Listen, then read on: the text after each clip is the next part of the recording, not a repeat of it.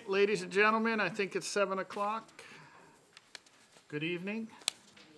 Welcome to the January 15 Board of Sewer Commission meeting, the best attended meeting in my 6-year history. Thank you all for coming out. Looking at our agenda, we have one administrative task to do prior to reopening the public meeting from last month. So Joe and Fred, did you have a chance to review the minutes? Yes. Yep. I make a motion that we accept the minutes of the meeting of December 18, 2018, as presented. Second. All in favor? Aye. Aye. All right. With that said, let's reopen the public hearing. And as a first step of the public meeting, Jeff Howland from our engineering department, why don't you give us an introduction, if you would? Sure. All right, I'm going to assume that either A, you did not see the presentation that we gave at the last meeting, so I'm going to basically start from the beginning. I'm Jeff Howland, DPW Director and Town Engineer. I also have brought with me Andy Truman, Senior Engineer in the Engineering Department, Vincent Ty from the Engineering Department, Bob Tzeski from the Water and Sewer Department is here, Kevin Mizikar, Town Manager, is here, and two representatives from Weston and Sampson, Jerry Schwartz and Hillary Lacca-Canoli. I know I said it wrong. All right, so I'm going to give a brief introduction. We'll have a short little 30-second video, and then I'll try to answer some questions that we had received either through email, through phone calls, or that a couple of the members of the engineering department saw on the Facebook page. And then we will get into some public questions or comments. So an introduction is back in 2003, the town of Shrewsbury filed with the EPA for coverage under the NPDES permit, which is the National Pollutant Discharge Elimination System, Phase 2 permit for our municipal separate stormwater or storm sewer system, which is our MS4. The goal of the program was to control peak flows, protect natural channels, wetlands, water bodies, and reduce pollutants. The NPDES permit was created out of the 1972 Clean Waters Act.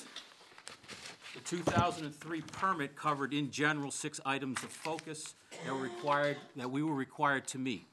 They were public education, public participation, illicit discharge and elimination, construction site runoff control, post-construction runoff control, and municipal good housekeeping. The town has been meeting the requirements of that permit and continuously prepare the required annual reporting to the EPA. The original permit was initially a 5-year permit, and it needs to also be said that this is an unfunded mandate from federal EPA. In 2006, the town started planning for the upcoming permit, as the original 2003 permit was a 5-year permit, which technically was supposed to expire in 2008. In 2006, in preparing for the permit, in which preliminary indications from the EPA suggested increased requirements with no federal funding attached. The town prepared a stormwater management bylaw, which was approved at the annual town meeting in May of 2007, and is currently identified as Article 21 of the general bylaws.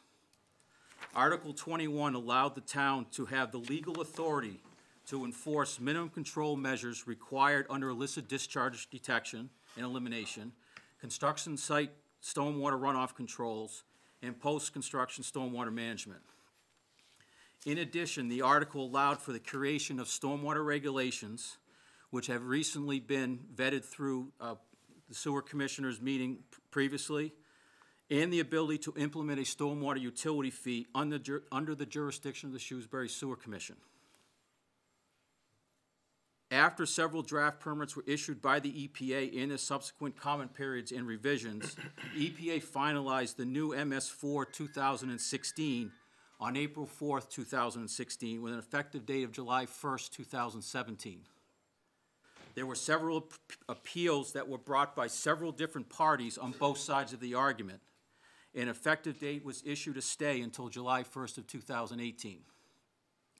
The appeals, which are still ongoing, and are currently in mediation in the Washington D.C. District Court. However, the permit is current.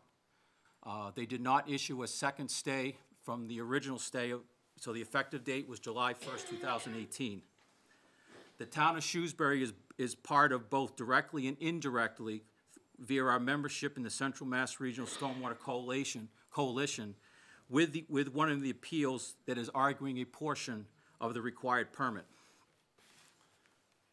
The 2016 MS4 permit takes the original 2003 permit and expands on the requirements, such as more robust and defined public education and outreach, and spells out specific audiences and how often we have to be in contact with them.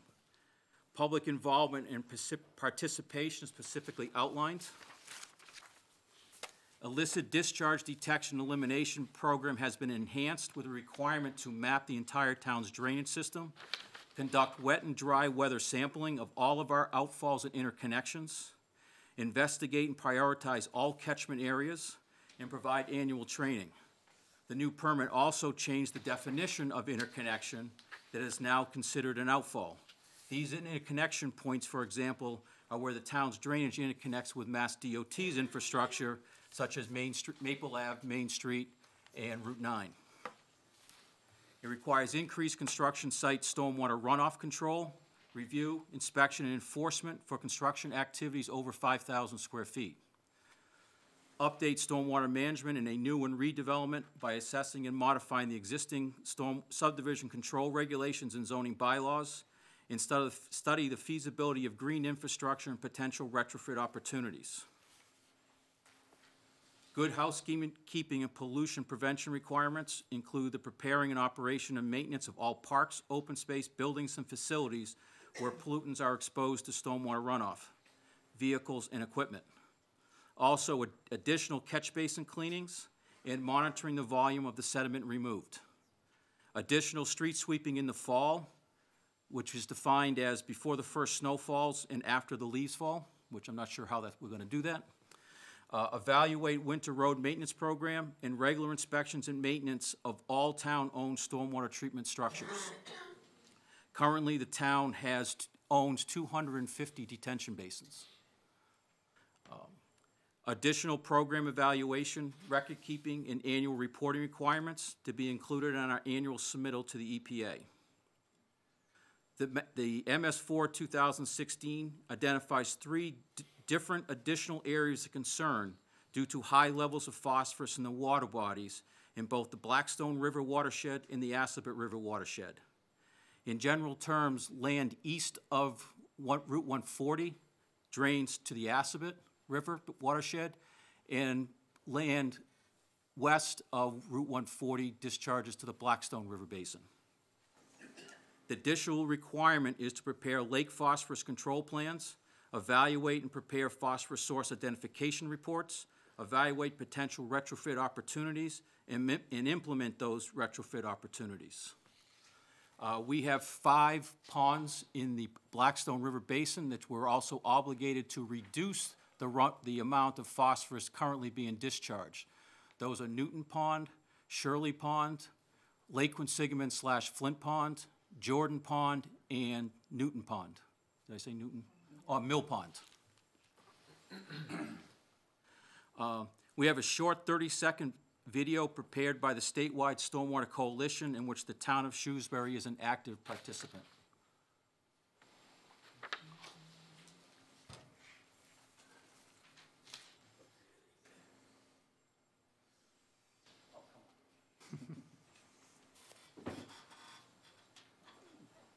Excuse me a minute, I'm sorry.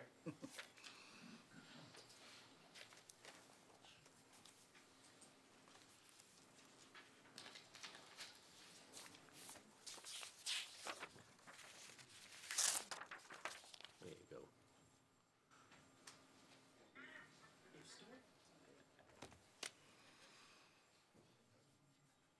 If anyone would like a duck, please take one after the meeting. If stormwater pollution was rubber duckies, it wouldn't matter what went down our storm drains. But it does, because stormwater pollution is not rubber duckies. It's trash, oil, cigarette butts, and pet waste flowing untreated to the sea. That's not good for any of us because we all live downstream. Clean water. It means quality of life. Think blue, Massachusetts.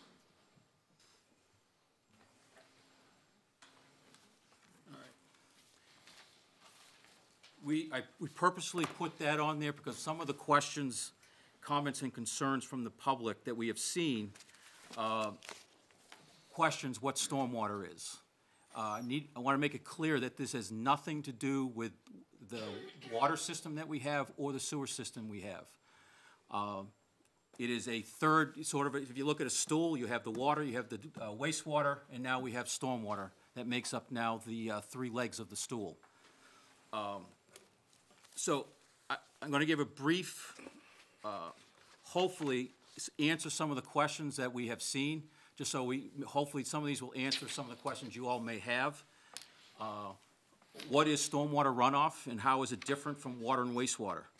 Stormwater runoff is water from rain or melting snow that runs off across the land on impervious surfaces instead of seeping into the ground.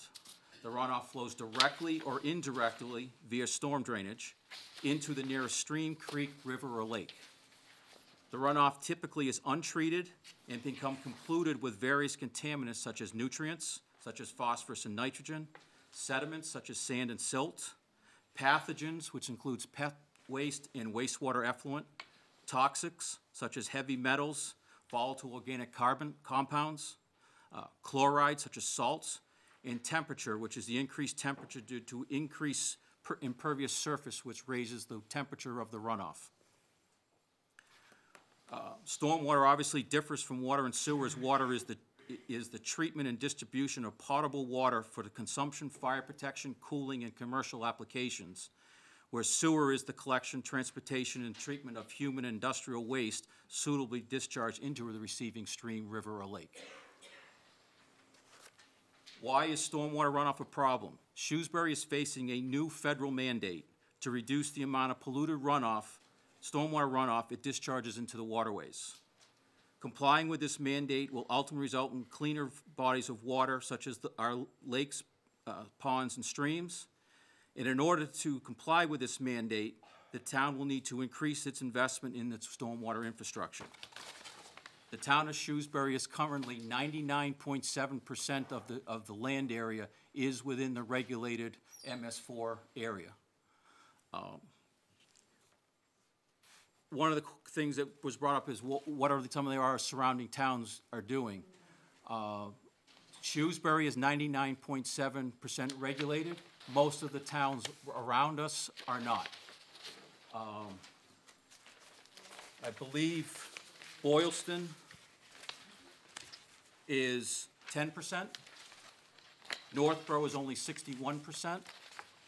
The area is based on the population and the density of that population within the town boundaries based on the 2010 census. Impervious surface, if everyone wants to know what pervious surface is, it's basically the pavement, roofs, sidewalks, anything that does not allow the water to directly infiltrate into the ground. Compacted driveways, roof area, porches, decks. If they don't have, if they are a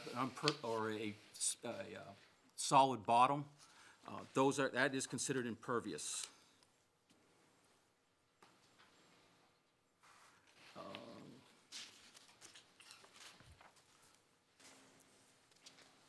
At the end of the presentation, I'll have Town Manager Mizikar, he'll bring up or discuss some of the questions that have come up dealing with versus tax versus fee and those types of questions, dealing with the financial side. Why implement a stormwater fee now? Haven't we always been cleaning catch basins? Yes, the town has always been cleaning catch basins. The town has roughly between 7,500 and 8,000 catch basins. We clean roughly half of those every year. The current permit that requires us to not only clean catch basins, we're also obligated to monitor how much sediment came out of each of those basins. So we have to measure it, so it takes a lot longer. and we have to do more mapping of those and identify which catch basins have more material taken out of it than others. Street sweeping, we currently street sweep in the fall, in the spring. It takes the town 4 vehicles, 8 weeks to street sweep all of the town's roads and facilities.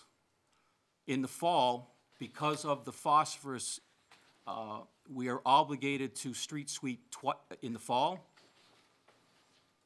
If we do the math, 8 weeks would be, we'd have to start in August to be done by October.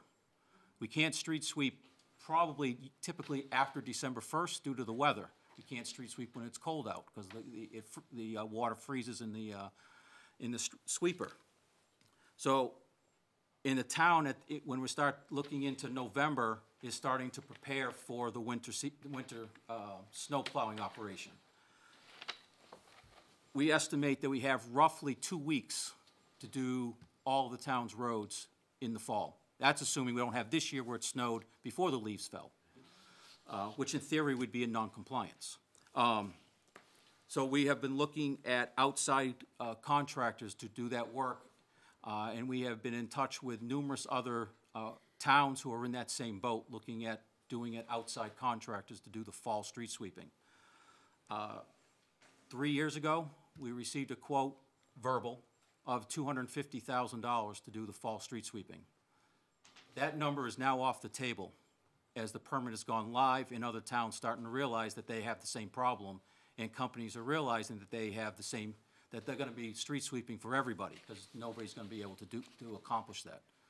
Now, a small town, Boylston probably can, because it's such a small area within their regulated area, where Shrewsbury, we have to do the entire town.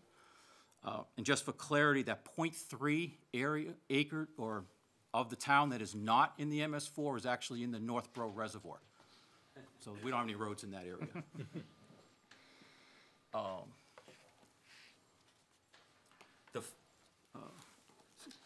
Get that one up? Yes. All right, so in front of you is the map showing, it's sort of a small map, but it shows the entire state of the towns or the areas of the state that are within the MS4 permit requirements. For clarity, Worcester and Boston are not in the Phase 2 permit. They have their own separate permit. They're under the Phase 1 permit. There is over 200 towns that are affected by the MS4 permit. Jerice, can you come up? Jerice from Weston Sampson has been working with other towns, and I want her to explain what some of the other towns are doing and what there are other towns that are also looking to do stormwater permits or utilities. Yeah, so I know, Jeff, that you had distributed some information on some of the fee structures in other communities. I had recently been in touch with Fred Sivian from DEP, who's their stormwater contact there, and he kind of gave me a more recent updated list. So right now there are 11 communities in Massachusetts that collect stormwater fees. There is another 6 communities that have the regulatory framework in place but are not currently collecting fees. And then I know at least of another 3 communities that we're working with directly to develop a stormwater enterprise fund. So I don't know if you want more detail regarding those communities. Just briefly. Yeah, so, some of the communities that have fees in place, Chicopee, they developed their fee back in 1998. They were the first ones in Massachusetts. Newton obviously has had a fee in place for a long time, since 2006.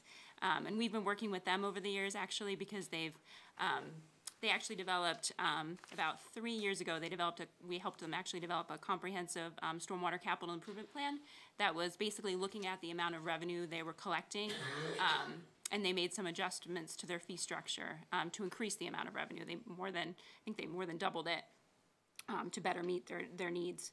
And actually, they just reached out this week again because they're looking to update their impervious area delineation based on more recent flyover information available. So, the communities that do have them in place, like I said, there are times when they're revisiting them and restructuring them as needed. But there's definitely been, more recently in the last few years, a lot of additional communities that are really moving in this direction. And the MS4 permit obviously has been a big driver for that. But I think also, looking at other infrastructure improvements that they want to make. And I know certain communities have a lot of areas of localized flooding too. And so putting a structure like this in place will help them to better be able to have the funding that they need to address those items as well. Okay. All right, thank you. I think that's good for now, and then sure we'll have Okay, further sure. questions. Go to the next one. So the purpose of tonight's hearing is to discuss the recommended fee structure and not the merits of the stormwater utility fee, as that was previously vetted at town meeting back in 2007. So up on the screen is our proposed stormwater utility rate fee structure. The engineering department, with the help of Weston and Sampson, over the last probably 3 or 4 years, and actually probably prior to me coming to the town 5.5 years ago, has been looking at various potential fee structures. It's our belief that the fee structure presently being proposed is the most equitable to both the residential and the commercial properties. So the first tier for residential is if you have an impervious surface between 0 and 5,000 square feet, which works out to 91% of all. You can't read it, can you clear it up, the screen up a little?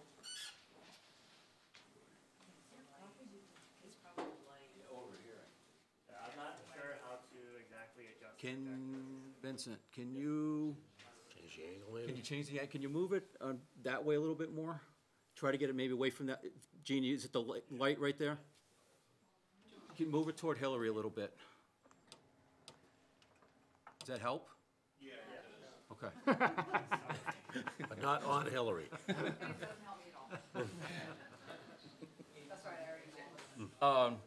So 91% of all residential properties in Shrewsbury are in the Tier 1.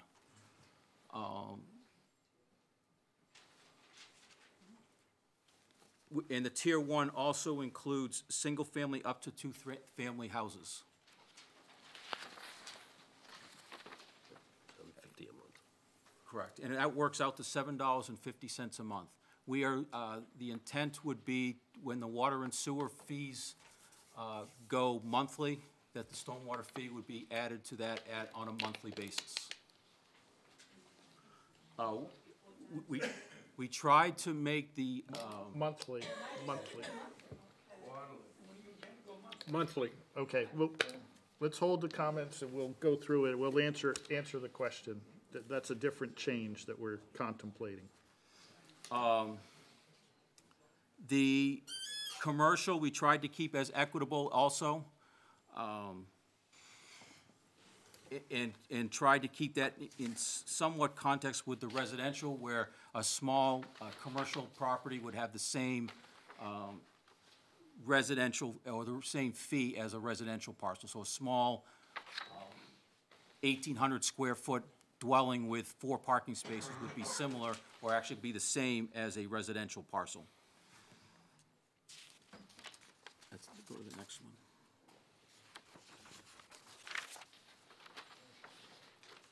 So the next one is the fees collected by tier. Again, 91% of all residential parcels are in Tier 1. Only 77 of the roughly 10,000 parcels are in the residential Tier 3.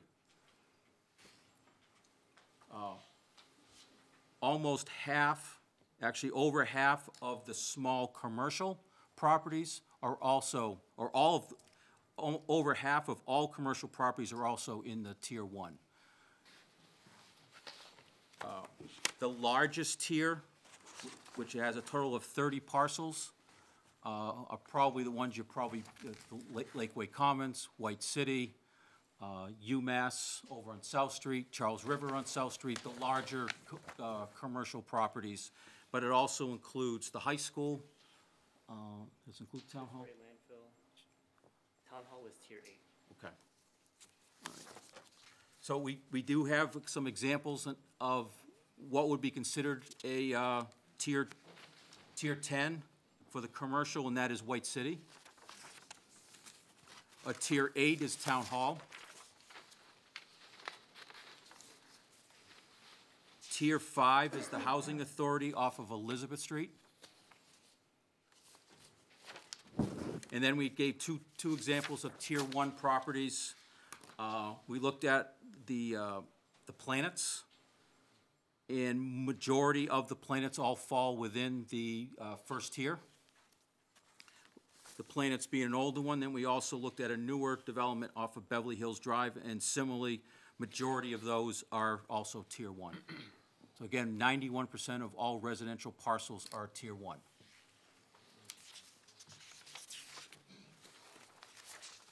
What is the funds going to be used for? We looked at the budget for the 5-year lookout for fiscal FY20 to FY21, 24. It includes the requirements of the permit, which includes drainage improvements, catch basin inspection and maintenance, additional street sweeping, additional catch basin cleanings, and other MS4 activities which we're obligated to do, such as public outreach, et cetera.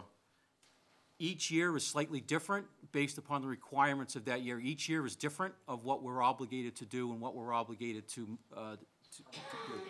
We are obligated to start the street sweeping this fall, and we're obligated to start the wet weather, dry weather monitoring of all of our outfalls starting next year.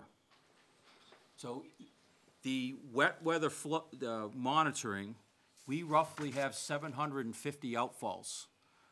An outfall could be any interconnection point with Mass Highway. It can be an outfall, could be a direct discharge to Lake Quincy.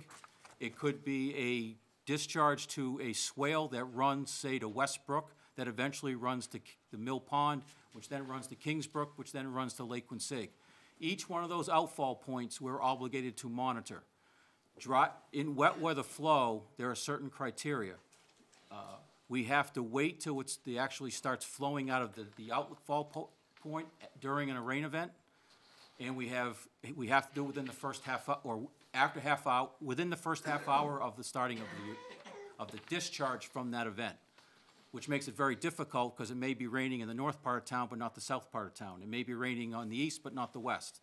It may be raining heavier in one place and not another. We may sit at an outfall point and it never actually discharges.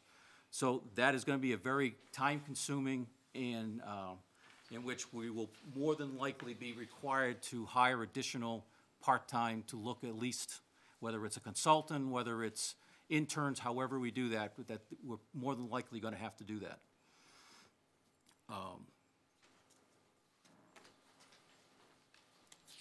In order to, as part of it, we've also included flying over of the town every 3 years so that we can go and making sure that we are accurate with our assessments for each parcel.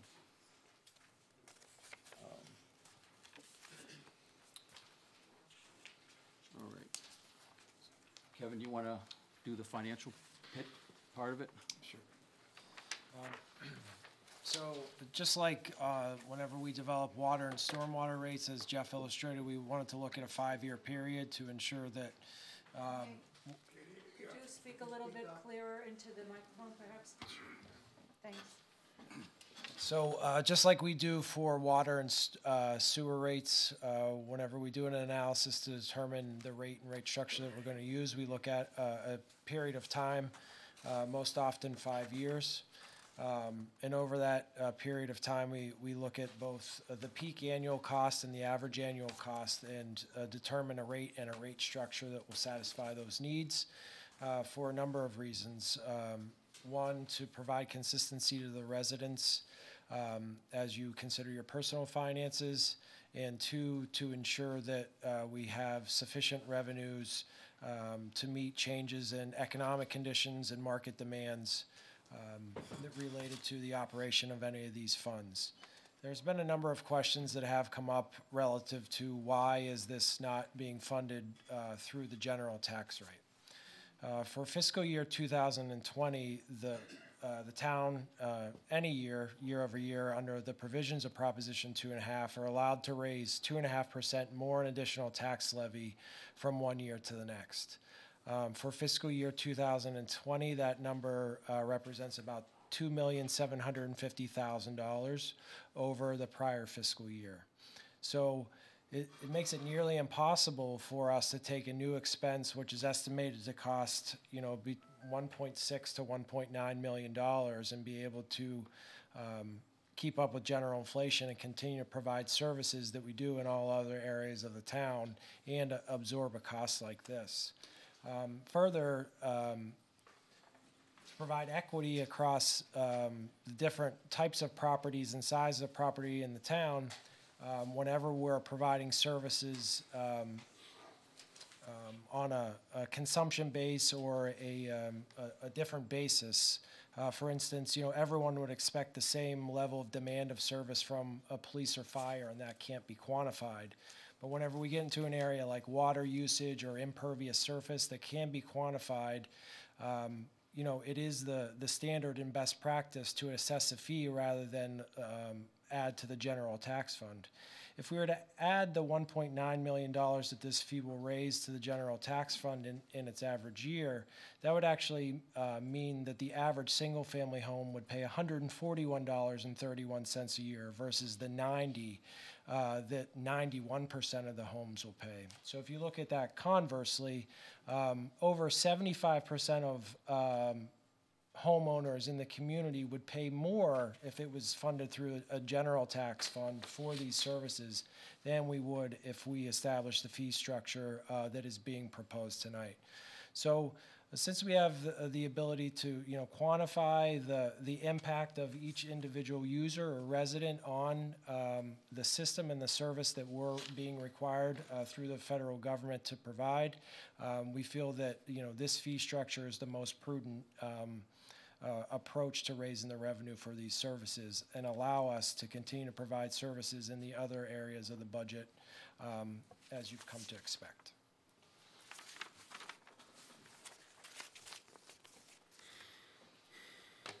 We're ready for questions, yeah. Okay. Let me just make one announcement regarding the earlier comment. As most people are aware, we're currently billing the sewer and the water on a quarterly basis. But as of July, the town is moving to a monthly billing schedule. And so. You need the money? No, Cash flow or what? Excuse me. So there's a couple primary reasons that we're going to a monthly billing cycle. I would say the most important reason that we're looking to do so, first and foremost, let me say, the amount of money that we will raise will not change. That will be the same. So we will adjust rates to raise the same amount of revenue from water and sewer. But primarily moving to a monthly billing will put us in the best position to eliminate the town's unaccounted for water situation that you're probably aware of. We've been working and having conversations with consultants about how to best determine the unaccounted for water, the sources, the data, the billing, the metering.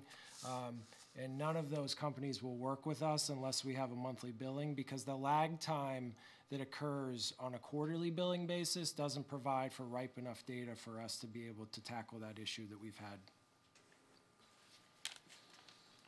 Okay. All righty. Hold on just a second. We've got the meeting open, but as far as setting the ground rules, if you'd like to speak, we'd ask you that you raise your hand.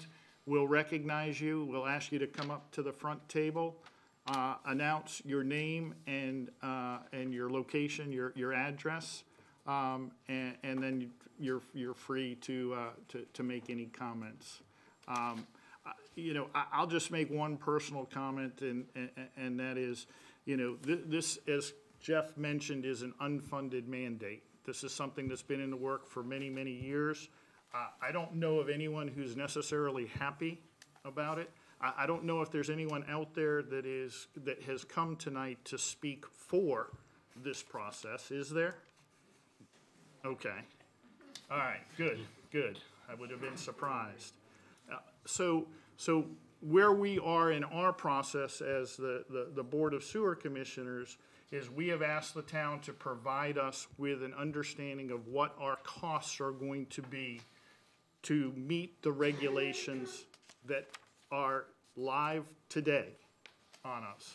And the town has gone out and looked over a 5-year period, and on average, this unfunded mandate is gonna cost us $1.7 million on average.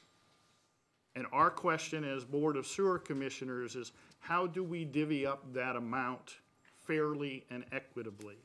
And we've worked over a period of months to come up with the proposal that we made in front of you, and the purpose of this meeting is to talk about that proposal, to hear different ideas that people might have. Anyone who wants to make a cash contribution this evening, you know, we would welcome it.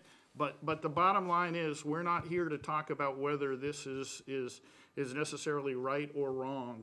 Unfortunately, our hands are tied, and as the Board of Sewer Commissioners, we're charged with coming up with a rate structure to do this, and that's what we're hoping everybody is here to talk about tonight. So with that said, does anybody want to be our first guinea pig or first speaker? Yes, sir. Please come on up.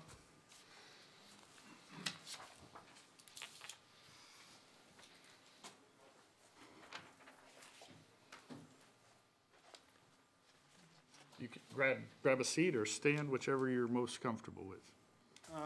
Hi, my name is William Barry. I actually live at the Green. I'm in Building 64. It's a group of 378 apartments that were converted to condominiums in the 80s. They're older. I don't know that, I'm fairly certain there's not really good drainage over there at all. But I'm not sure if you're aware, they've already been talking about how, like, Worcester, Woburn, and Waltham, the rents have gone up 16% within the last year. Those people that rent out those units for investment, you know, they're just gonna pass this cost on. This is not gonna be borne by them. There's a lot more renters than there are owners. I'm one of the owners.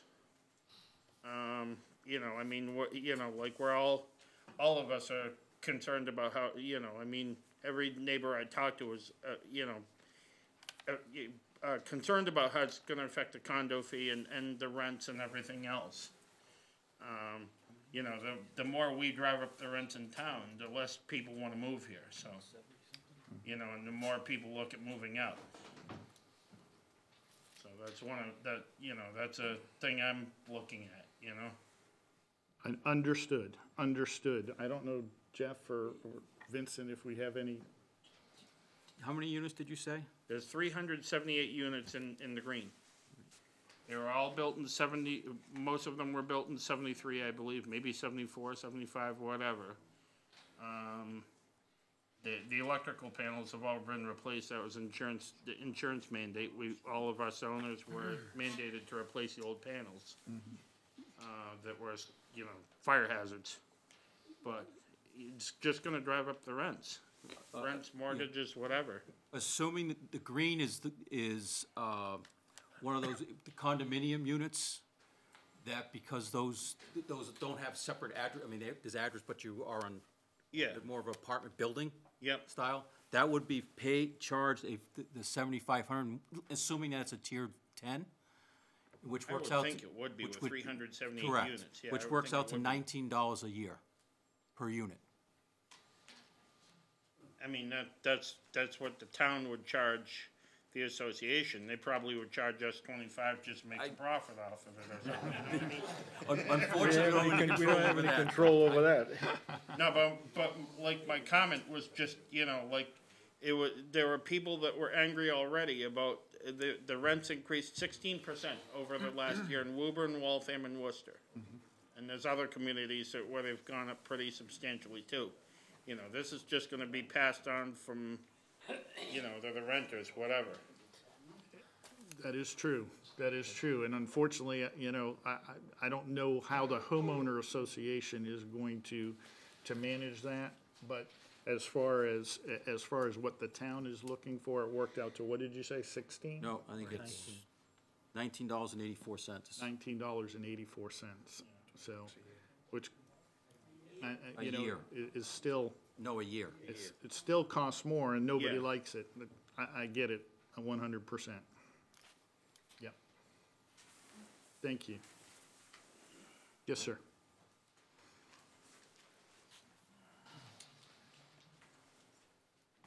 Good evening, my name is George DeMake. I'm from St. Nicholas Church on 34 Gold Street. And my question is, will the board be considering, will the town be considering any sort of mitigation credit towards properties with existing sort of stormwater mitigation processes like detention areas, storm basins, dry wells, gutters from roofs that go directly into the ground? Will there be any sort of evaluation of businesses such as that, or? Great question. Yeah. Yeah, so we have a credit policy that I believe is on the website, such that if your stormwater system exceeded the minimum requirements of the stormwater, DEP stormwater guidelines, then submit a credit application to the engineering department. We would Okay. evaluate it, and then we'll look at each one individually. Okay, and that can be found on the town's website? The credit policy is on the website, Okay, but you can call the engineering department if you can't find it. okay. Right. Thank you very much. Yeah, there is a limit up to 50%. Okay, But- great. Yeah, thank you. Yep, thank you. Yes, ma'am.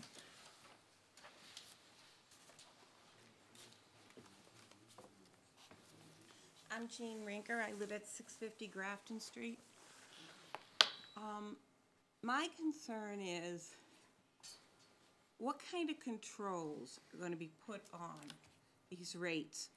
Are they going to be raised at a certain percent every year? You never find them going down. As history shows us, it always shows us progressing worse. And I'm just wondering where we're going to find ourselves 5 years from now with these rates. Good question. The first 5 years of the permit are pretty set. We know what our requirements are. After year 5 into year 6, we won't know what that is until year 4. Because the first 5 years are the evaluation period, in which we have to determine what's the cause of our phosphorus problem. And then year 6 is when we actually have to start doing projects to reduce the phosphorus. The first 5 years are pretty set. We believe that what we have outlined are good numbers. I'll be honest, year 6, we're not sure.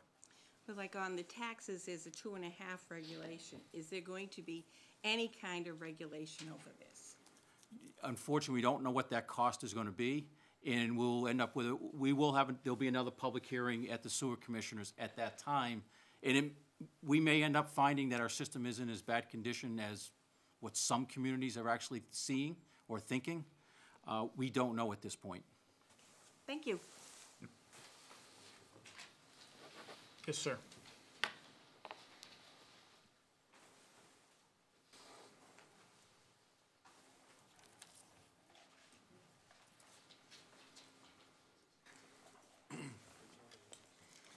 Robert Prue, Francis Ave. I have two questions, actually. The first one, if we go to a monthly billing cycle for water and sewer, your administrative costs are gonna go up 3 times what they currently are. So obviously, you're gonna have to pay more for that. I mean, every time a piece of paper moves from one hand to another, it costs more to do it. So obviously, that's out the window of that not costing us more money. And secondly, looking at the items that the EPA is mandating us to do, will have no effect on correcting oil or phosphorus in the water. we're gonna be cleaning out storm drains. All oil and phosphorus is in the water, not in the heavy stuff that settles at the bottom of storm drains. The only way that we're gonna be able to fix that is with a water treatment facility, a massive water treatment facility. So all this money is just it's gonna be like trying to clean up an oil spill by raking the sand at the bottom of the ocean. So I don't know how any of this is gonna help the town at all. Thank you.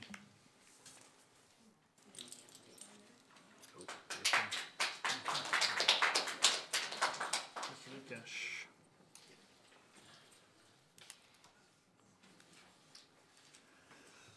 John Lukacs, 4 Bunker Hill Road, Shrewsbury.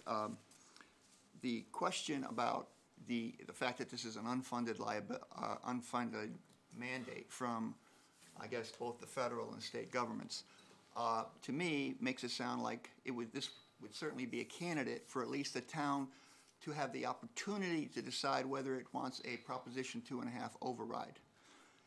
Now, I just heard the town manager say that if we did that, that would actually cost the average homeowner more than those fees. I beg to defer if we ended up, instead of having one alternative or the other, we combined them. Almost every property has a base fee of at least $90, with the exception of a few small unimproved properties. So we could take the $90, which will be approximately half of the total, and we could put that in and ask for an override for that for about $1 million, let's call it. That $1 million would be, the town would have, if we put that before the voters and it passes, that would end up going into our property tax bill. And in doing that, then only the people who have more than the minimum of 0 to 5,000 square feet, only those people would end up having to pay the rate, the utility rate for their excess property with the impervious property. Excuse me. So that would solve that problem. And you say, okay, so why would we want to do that? One obvious advantage for those homeowners who pay mortgages, if you're paying $90 or $100 extra a year, as a utility, you don't get any tax benefit or much of any tax benefit. However, if it's part of your property taxes, then you can get a tax credit, and a tax deduction, I should say, from the federal government of whatever your marginal tax rate happens to be. So certainly that would be some small benefit that would mitigate the problem, the cost of this to some extent. Since the federal government is imposing this unfunded mandate, why don't we do the best we can to get some of that money back, at least for our residents? So to me, I don't see why you can't do both. Give everybody who's, the $90, everybody, you at least offer the town that opportunity. $1 million override specifically for this purpose. And the additional revenues that are needed, you adjust the rates. People who with less than 5,000 in the impervious area would have no rates, and people above that would have the rates you show there adjusted for the fact that they've only got $90 in their tax bill. I don't see why that couldn't work. Thank you. Thank you, John. Oh, I'm sorry. One other thing. Will the stormwater department actually be a separate department with its own accounting structure so that we can see exactly, be able to compare, how much is being generated in revenues, and being able to measure that against the, what the costs that are being incurred? Because I'm not sure whether they're going to be under the the sewer department, and if they're going to be, people working in both departments, how those allocations are going to work. I think that's very important for people to know. Otherwise, you know, we have no accounting for whether all the money that's being collected for this purpose is going specifically for stormwater or for some other unrelated purpose. Thank you. Kevin? Yes, thank you for the question. Will propose at this point, or I am proposing that we have a warrant article at the town meeting to establish an enterprise fund for stormwater purposes. So it would be separately accounted for outside of the general fund for transparency purposes, as you've explained. Okay. So, Tom Duhani, Bridle Path. Question regarding the proposed budget. It appears that most of the tasks now being proposed are being currently handled by the DPW budget. So what will happen to those funds? Are those going to be reverted to another project or to another department? And it also appears that some of these tasks being proposed, like the flyover, it will not only benefit a single department, it will benefit the assessor's office, the engineering department. So why is it seems that everything now is being shifted to this enterprise fund because it's a new toy. And I think that that will reduce some of the costs. And also some of the infrastructure upgrades currently being done by the highway department or by the DPW, that's also being taken away from them. So what's going to happen to those funds? well, let's answer those. There's a very good question. Because currently I think most of those are being done under Chapter 90, which is state aid. Well, obviously, the spring street sweeping is being done by the DPW. However, the fall street sweeping is a new cost that we're incurring. But to your point, there are some, and Jeff or Kevin? You're right, so the street sweeping, fall street sweeping is an additional cost. The additional catch basin cleaning and reporting is another additional cost. The detention basin inspection, required detention basin inspection and maintenance is an additional cost that we have not done in the past. We do not do drainage improvements under Chapter 90, and have never done drainage improvements under Chapter 90. We do occasionally do drainage improvements through the general fund, but we've only done, since I've been here, we've only done it once. The other activities and reporting activities are all new and are not part of what we already currently do. But storm drainage improvements are part of the infrastructure, part of the roadway. When you build a roadway, you install drainage. So that should be part of that roadway construction cost. Right, but we have not done roadway improvement, we have not done drainage improvements under Chapter 90. We have not used Chapter 90 money for improvements. I guess my point is that should fall under the purview of the DPW and not under the wastewater management or the proposed.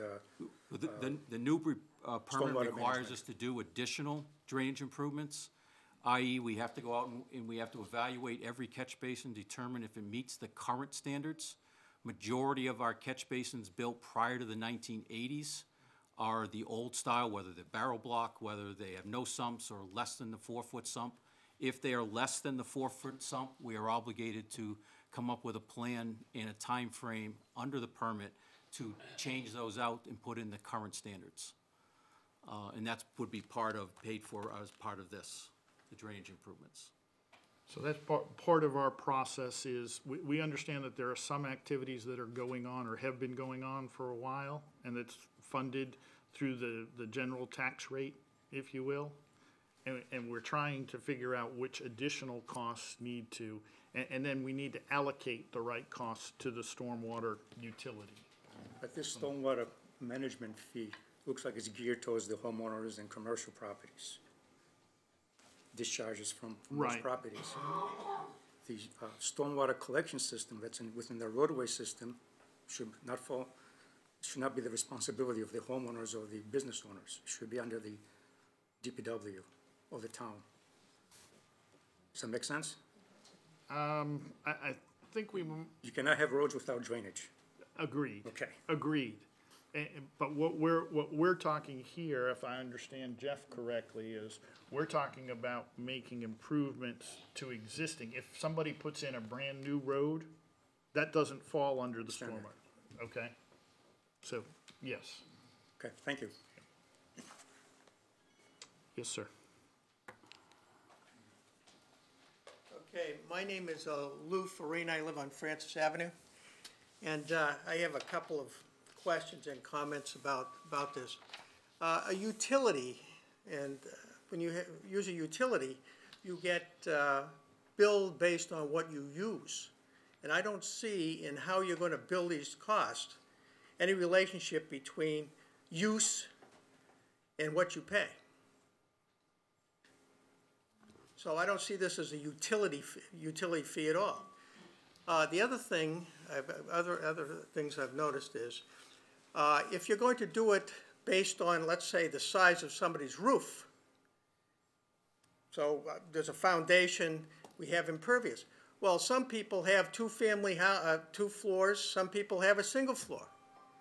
So if I have a bigger house and I have 2 floors, but the same roof, you live in a smaller house, 1 floor, we're being treated the same.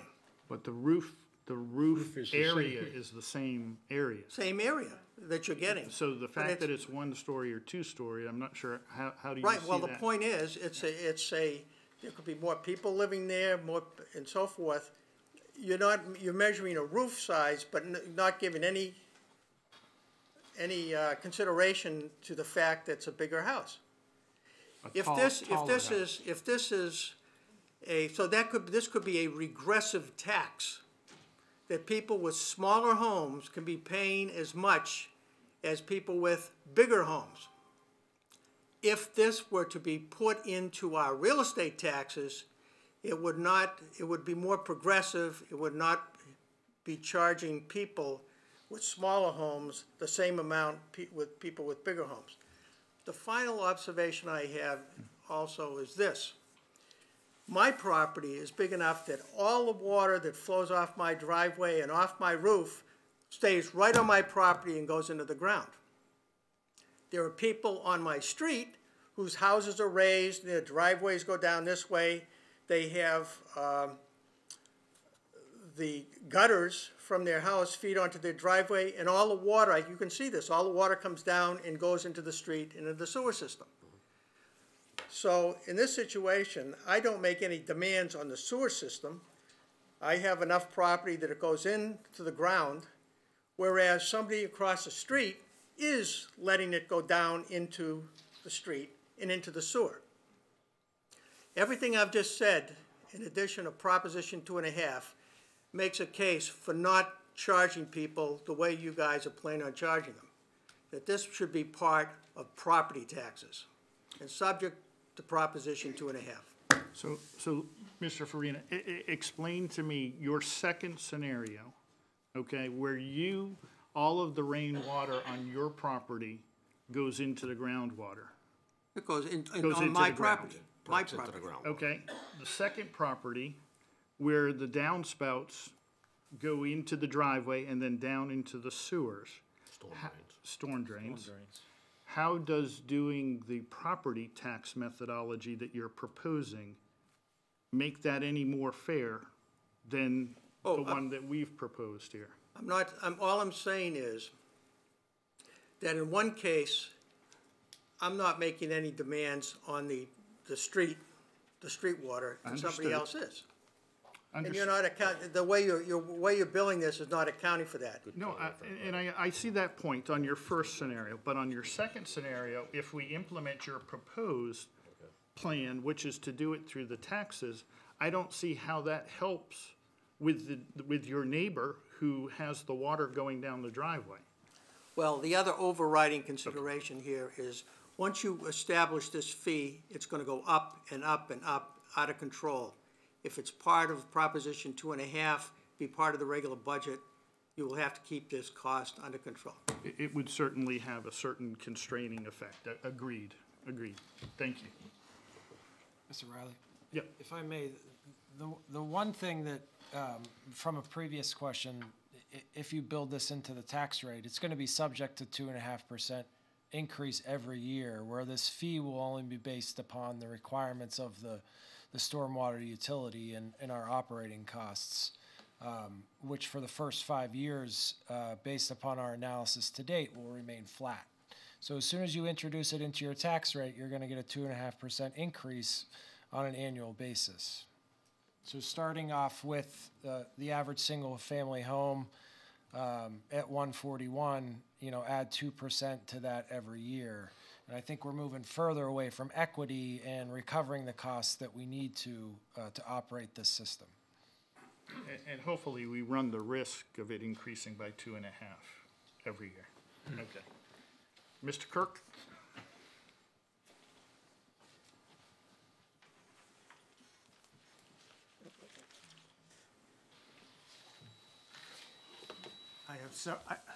I have several questions, and I'll try to go through them. Can you hear me? Okay. Thank you. I have several questions, and I'll try to go through them real fast. One is, when you were presenting your proposed budget for this utility, it's almost entirely operating costs. But then you're going to have to replace catch basins at the very least, which is a capital cost. So, also we heard somebody suggest that if you're going to get phosphorus and oil out of the water, you're going to need a treatment plant. Despite the shaking of the heads, you're not. I'm going to deal with that in a second. But the capital costs, you presumably have spoken to other towns and have some idea of the capital costs involved, which are, your turn. Every town is this is a new permit, and every town is looking at this differently. Newton has been at this for a while. We just heard that from the engineer. Newton's initial stormwater utility fee began for a particular purpose. They wanted to improve a park, their drainage water quality at a park. So their initial fee in 2006 was to generate enough funds to do drainage improvements at the park, which included replacing all their drainage system, all their catch basins, all their outfalls, doing water quality treatments for the park. That was in 2006. The new permits come online. Now they're looking at, obviously they gotta look at the entire town. Chicopee, which went in effect in '98, was again for a specific purpose. Their initial permit, stormwater utility, was because they were under an administrative consent order with the DEP and EPA to remove their combined sewers. That's what their stormwater utility was first generated. Northampton's initial stormwater utility, theirs went into effect because of extreme flooding of the Connecticut River along the banks of the city of Northampton. So each town is different. Each town has to look at it differently. We have in here some capital improvements but majority is operating and administrative, because there is quite a bit of administrative items that we're obligated to do, i.e. wet weather, dry weather monitoring. But we do have some catch basin cleaning. Year 6 is when we go into the much larger, which we won't know that until year 4. Okay. We don't know what that will be. Okay, so that's, I figured the $1.96 million budget is just the start. Unfortunately, we won't know that until year 4. Okay. The second question I have is, who is going to be monitoring this and managing this, and who is going to make sure that you guys aren't cheating and, Thanks, Mr. Kerr. Thank you. No, I mean, really, there's got to be somebody who's going to watch out on, the incentive here to cheat is enormous. So Chris, when you're talking about cheating, I would assume that you're asking very similar to what Mr. Lukash asked, which is the transparency element here. I'm assuming that everybody here is perfectly honest. Okay. But the problem is that somebody has to check you, somebody. It either is the state or the federal government, and I'm asking, who is going to check you guys? As far as compliance to the regulations, well, who's going to check to make sure that the water is flowing at the outlet at the rate you say? Who's going to say the phosphorus levels are what you say? Somebody again, I'm not accusing anybody here of being a crook or misleading or anything. I think we're very fortunate because on our left, we have the environmentalist, and on our right, we've got the federal and state government. And unfortunately, in this situation, we're stuck in the middle. That's not relevant. Who's gonna check you? So we're obligated under the permit to submit annual reports to the EPA, Okay, which are then made public, and those are scrutinized. okay, so the feds are gonna check up on you? More than likely, it won't be, well, So with they're their trying- limited staff, typically it's third-party interveners. Okay, so basically environmentalists are gonna. That's correct. Screw you, okay. Which typical, and I'll bring up our water withdrawal permit. Our water withdrawal permit, which was issued in 2013 or early 14, was appealed. Yeah. And that went through 18 months litigation. Yeah, okay. Before it was finally. Okay, who here in this building is going to be responsible for all this stormwater drainage, or stormwater management? The DPW, and then under that, the engineering department. Okay, so you and, The engineering department. His staff, yeah. So currently, I am still the town engineer. so you're So gonna be, me. you're gonna be doing both? That is correct. Okay. Another question is, who is, all right, a point that was raised earlier, which is a lot of houses in town, including mine, the downspouts do not drain into the street. They go into what are called French drains. So I don't got no runoff from my roof, so I don't get charged for my roof? Yes, no? So anybody under 5,000 square feet Yeah, of impervious surface yeah? will get charged at $90. Okay, you get that regardless of That's whether. correct. That's it, That's correct. okay. Another thing is, who gets charged, it is a point that was touched on earlier, which is, who gets charged for the public impervious service? Like your, as in this building, impervious service, and highways and roads and all that. Who pays for all that? So the roads are not part of it in terms of the fee, but each of the town's parcels are, and we have roughly 200 and some odd parcels, 400 parcels. 400 parcels, and that would be paid currently out of, The general fund. Okay, so you are gonna take money out of the general revenues to put into this enterprise fund? Correct, just like we do for water and sewer fees. Okay, and, all right, and one last one,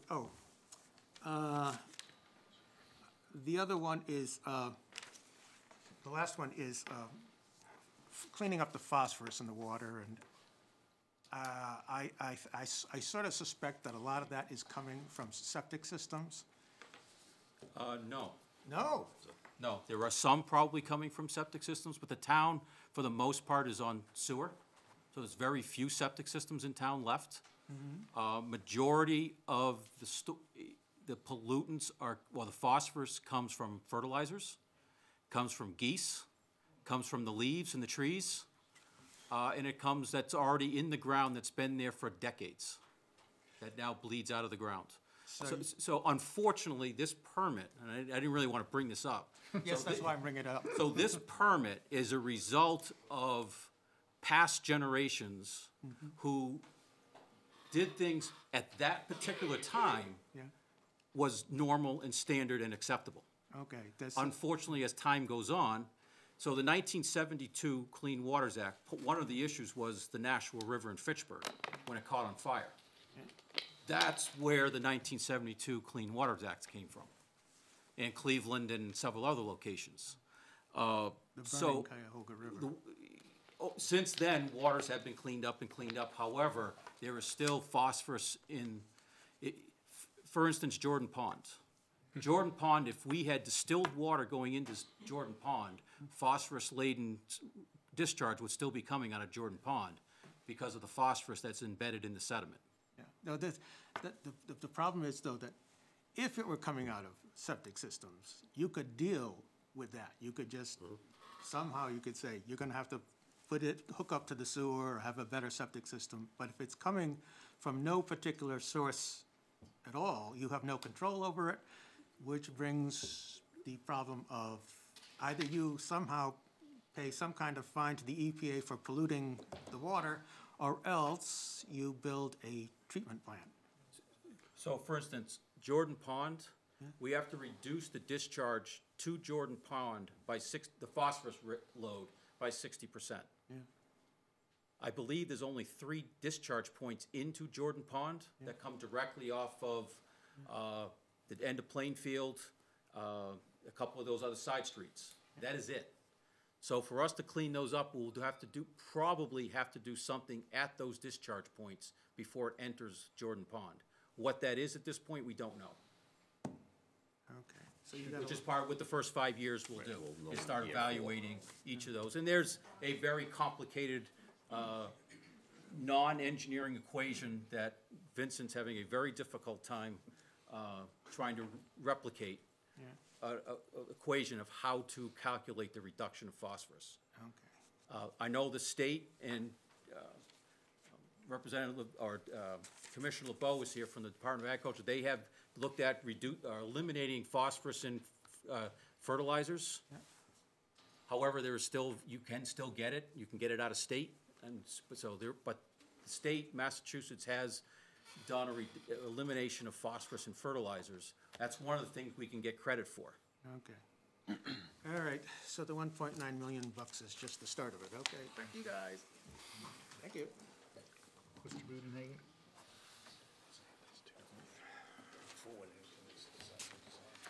Gene Budenhagen, 201 Gull Street. I just want to make a few comments. We've been talking about the Water Management Act for about the last 10 years, and until this last public hearing, I think the formula to assess the homeowner has become very complicated compared to what we've been talking about for the last 10 years on what the rate structure would be, how we would structure the fee, and how we would assess each individual resident and commercial and industrial property in the town. I think some of these fees are going to just shock our commercial and industrial base. I really do. But going beyond that, at the last public hearing, there was a discussion, and a gentleman earlier had mentioned it on cost. The annual cost was going to be $1.4 million. Now, tonight you said it's $1.7 million, and there's been no discussion on what was going to be credited for what the normal operations we presently do today with the DPU in the Highway Department. So I think we need a little more explanation on those figures, if you could bring that forward. The next thing being is we've got an awful lot of nonprofit organizations in this town, and I'm just wondering how this is going to go over with some of these nonprofits and how we're actually going to be able to collect from them these additional fees. And also, the biggest burden is going to be the town itself, because the town is probably going to be the biggest bill. I don't know exactly how we're going to handle that internally, switching the dollars from one account to the next. I think we need some explanation on that. It would be very helpful. Let you answer that one. Sure. Thank you for the questions. So let me talk a little bit about the 1.4 to the 1.8 changes. So as we talked about setting the rate over the 5-year period, the annual rates range from $1,460,500 to $1,830,103 in the peak year. And the rate has been set in order to garner enough funds in any given year to cover those fees, and also begin to build a capital reserve that will be retained by this utility enterprise fund to offset future costs in any one of those 5 years or in year 6 as we have to ramp up our capital investments. So being on the Finance Committee, I know you know, but just so everyone knows that when we raise a fee for a particular purpose, it's dedicated as a receipt only to be expended for costs related to those purposes. So in the years where we have lesser annual estimates in actual costs, those excess revenues that are earned will again be placed into reserve funds for the purpose only for this utility. So that's hopefully explains the range of costs that you've heard over the course of the various meetings. One of the other things that we need to account for, just like we do in the general fund through our overlay reserve, is for those credits and abatement, or credits, excuse me, that any individual property may raise. So when we budget at the beginning of the year, within any of our funds, we assume 100% collection. But we can't have 100% collection and 100% expenditure and a granting of credits all within the same amount of money. So we actually have to build in an expense line item to cover our anticipated credits. So while we will raise funds in excess of the actual bottom line in every year in that 5-year outlook, we do need to account for, anywhere between 3 to 10% in credits until we can kind of normalize that cost and understand what it's going to be on a year-by-year basis. And then, as we move to out years and we have larger commercial developments, we see those developers certainly accounting for the stormwater utility during their development phase, which may lead to a cost-benefit analysis. Will they, build their systems above and beyond in order to get the credits, et cetera. So, and then regarding the funds that are currently within the general fund budget associated with the highway department and/or engineering department that will be allocated to this enterprise fund. In fiscal year 2019, the current year, we believe $255,746 is associated with stormwater activities within the budget. $96,000 are proposed to remain within the general fund, which, as Mr. Howland detailed earlier, would account for the cost of the spring street sweeping. And the balance of those funds would be allocated to the stormwater rate through either direct charges or indirect charges within the enterprise accounting system. I'd just like to add, I just think one footnote to, just indicate that the additional funds, if there's things left over, would go into reserve, would be very, very helpful, really, to the public to know about those things. And just one thing that I didn't neglect, or I failed to answer your final question, which is what's the town's bill? And it's $121,000. We do feel that we're probably the largest single entity that will be subject to this fee. Thank you. Yes, sir.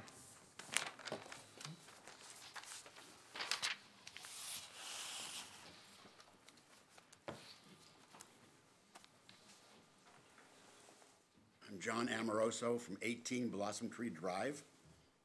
I listened to all these stories of the areas you're talking about, and I think I'm from the land of misfit toys. We own our own roads. We have to maintain our roads. We sweep our roads. All our drains go into wells. So where do we fit into this, is our concern? 114 of us pay our individual tax bills. We pay our own water bill. We pay our own sewer bills. And we own all those systems. If you want us to pay all this, then we'll give you the roads. Happily. You can pave them. You can sweep them, because that's what we do. So we got we're the misfit toys, I say, because none of this fits what we do for the most part. So I don't know how that works with your plan. Again, the idea would be to try to, so the entire town, every resident benefits from the public streets, benefits from the drainage system that's in place. It benefits from the other amenities, i.e. Lake Quinsigamon, Dean Pond, Jordan Pond, et cetera. And so in order to meet the requirements of the permit, every citizen should be, is part of hopefully part of the solution. How are you gonna divide it up? That's my question. If I take care of my roads, which you can have, if I clean the catch basins, if I sweep the streets, all that stuff, we pay for it. We, meaning the residents of that place. So my question is, if you want to take it over, you're welcome to, but we're gonna turn it over to you to do. If you want us to have the same equitable situation that everybody else has. by dumping a lot of this stuff on us, and we don't do anything. We don't contribute to schools either, by the way, because as you can see by me, we don't have kids. So it's, you gotta be, there's some effort's gotta be made to figure out how to get around this thing. Right, so we tried to be equitable, I mean, no matter which method that we picked, or chose, or looked at it, or wasn't equitable to somebody, but we tried to be as equitable to everybody as best we could. But everybody else that you're talking about, in this spread of properties, they don't pave the roads, they don't sweep the roads, they don't run the sewer system, and we do. That's my problem. It's because it doesn't fit, as I said, with the misfit toys. But seriously, I think you've got to really go back and think, what can we give to you to make a difference? Like, we want to sweep our roads, fine. You can run your sweeper up there all you want, no problem. We'll take that under advisement and take a look at it. You got to think that out. What's the name of your road? Well, it's your Village of Orchard Meadow. We have roughly 1 mile of roads that we maintain. We have, what, 20 or 30 catch basins, all of which go into two great big ponds. All of this as I say, we maintain them. I say, you're welcome to take them over. Got it. I've heard that a couple times. Yep. Thank you. Okay, Thank thanks a lot. Peter, there's other systems like Orchard Meadows also, they're not alone in that. There's Okay. other condos that maintain their own systems internally. So there's some other examples similar to this gentleman. Okay. Have you got a problem, some way to solve that problem? I wish, I don't at the moment there. We'll start thinking, please. Thank you. Sir?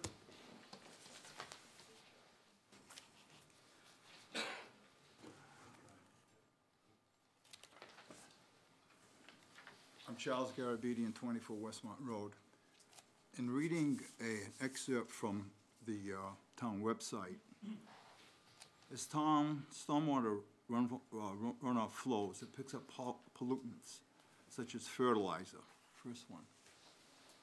My question is, has the federal government identified what type of fertilizers are causing this problem? Secondly, if they haven't, they should. By identifying those fertilizers should not be manufactured. Number two, if they are manufactured, they should not be sold in the town of Shrewsbury for anybody to use it. So if we're going to solve this problem, you have to go to the source of the problem. If these are some of the sources, I don't know, I'm not an expert, but my logic tells me you go to the source. So we've got to push back, and I hope this board, along with other boards, along with our state government, through our senators and representatives, pushes back to the federal government and say, you are mandating something without money, solve it. But what are they doing to solve it? I would advise you, I would challenge you to write a letter to the EPA and say, we're not going to do this unless it's funded. I know that's not a good idea. I know that's not a good idea. It don't work that way. So we are actually part of the appeal, Okay. I'm glad to hear that. in which the town provided funds for the appeal. Right. And directly, but also indirectly, as a member of the Stormwater Coalition, which we are a member of. And that appeal's been going on since May of 2016. And it's, our understanding, it's in mediation, and they lumped it together with the New Hampshire appeal. We are the last two permits. Some of the states have had this permit since the late 90s. We are the last two states to get this stringent of a permit. The next ingredient that I would question is salt. There are various types of salt. Some salts are, quote, good, some are bad. Again, the same question I asked I asked the federal government, which ones can we use, and if they're bad, they shouldn't be manufactured. And I don't know where the salts are being used, but one obvious use to me is when in the wintertime, when we have a storm, we salt our roads. And I suppose we would have to go to the highway department. Are there certain types of salts or different salts that we could use that are better than other salts? in terms of the environment, and obviously you have to balance the expense of that as well. Well, yeah, so that's one of the things we're looking into, because we have to not only balance cost, but we have to do public safety. I understand. There are sections of New Hampshire that have banned salt completely. However, they have icing issues, obviously.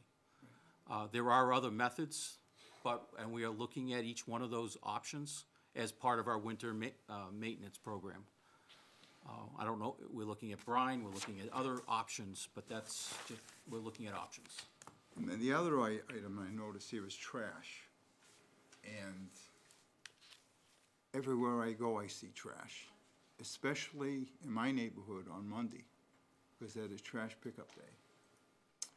And some people are absolutely insensitive to putting out a trash bin where the trash is secure. I, for one, will go around my neighborhood and perhaps foolishly, and some people have laughed at me for doing it, I pick up other people's trash. So it doesn't get involved, and I put it, in some of it, I put it in the right place, whether it's in whatever bin. Sometimes it has to be, go into something that's gonna be thrown away without being recycled. And I think that's something that the town should maybe call more attention to, and the people that don't do this, somehow, just be policed.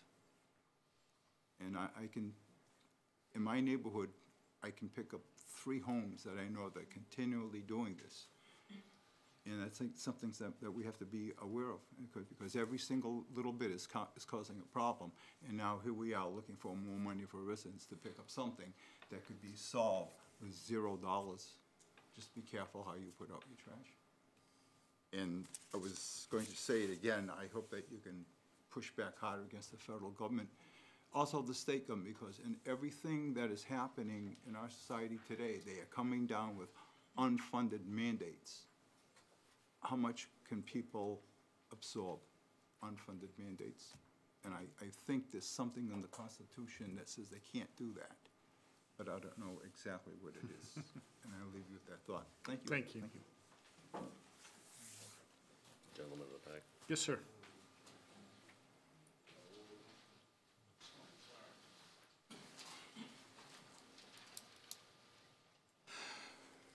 Good evening. I have many questions, but I'll try to keep it brief with just 3. Name and location. Paul Sheffer, 62 Westwood. With what's been in the news, there's been a lot of rollbacks on EPA regulations. Has anybody looked at how this thing that was started in 2004, or whenever it was started, is in sync or has kept up with the rollbacks that the government has put through? Is anybody looking at that? Change, right? Secondly, does this body have already determined what tier each household would be at? Is there a place you can go on the website to say, okay, I'm tier 1 or I'm tier 5 or whatever, based on a property address? And, you know, I don't know enough about it, but what I heard tonight was we seem to be the town that's impacted the most. 90-something% of our town is affected by this. Worcester has their own deal for whatever reason. Has anybody talked to our legislators to say, you know, putting this much burden on one town where it's so grand a scale and other towns have almost no impact? Is there something that could be done there to help offset that? Those are my questions. All right, I'll try to answer them. So that if you contact the engineering department, contact Vincent, he has every parcel and can tell you which tier you're in each parcel. Okay. Vincent? Vincent Ty. Okay. So VTHAI@shrewsburyma.gov. Okay. Or stormwater@shrewsburyma.gov. Okay. That goes to Vincent. Okay. What was the first question? The first one was with the rollbacks of all the EPA stuff. So this is a program that's actually probably started around in the 70s. In each state, Massachusetts is one of only 4 states that does not have, the state DEP does not have jurisdiction over this permit. Massachusetts is one of only 4 states that does not. New Hampshire, New Mexico, I think Idaho, and Massachusetts. All other states, the state controls the permit with guidelines from from the EPA. The EPA, this permit will go live regardless of any rollback. As I said, we are one of the last states to actually have this permit be activated. New Hampshire and Massachusetts, I believe, are the last two.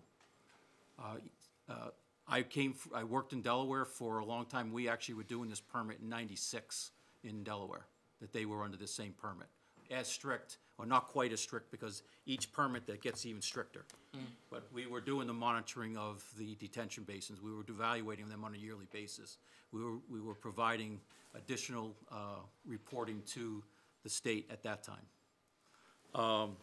Jeff, can I ask one Yep. thing there too?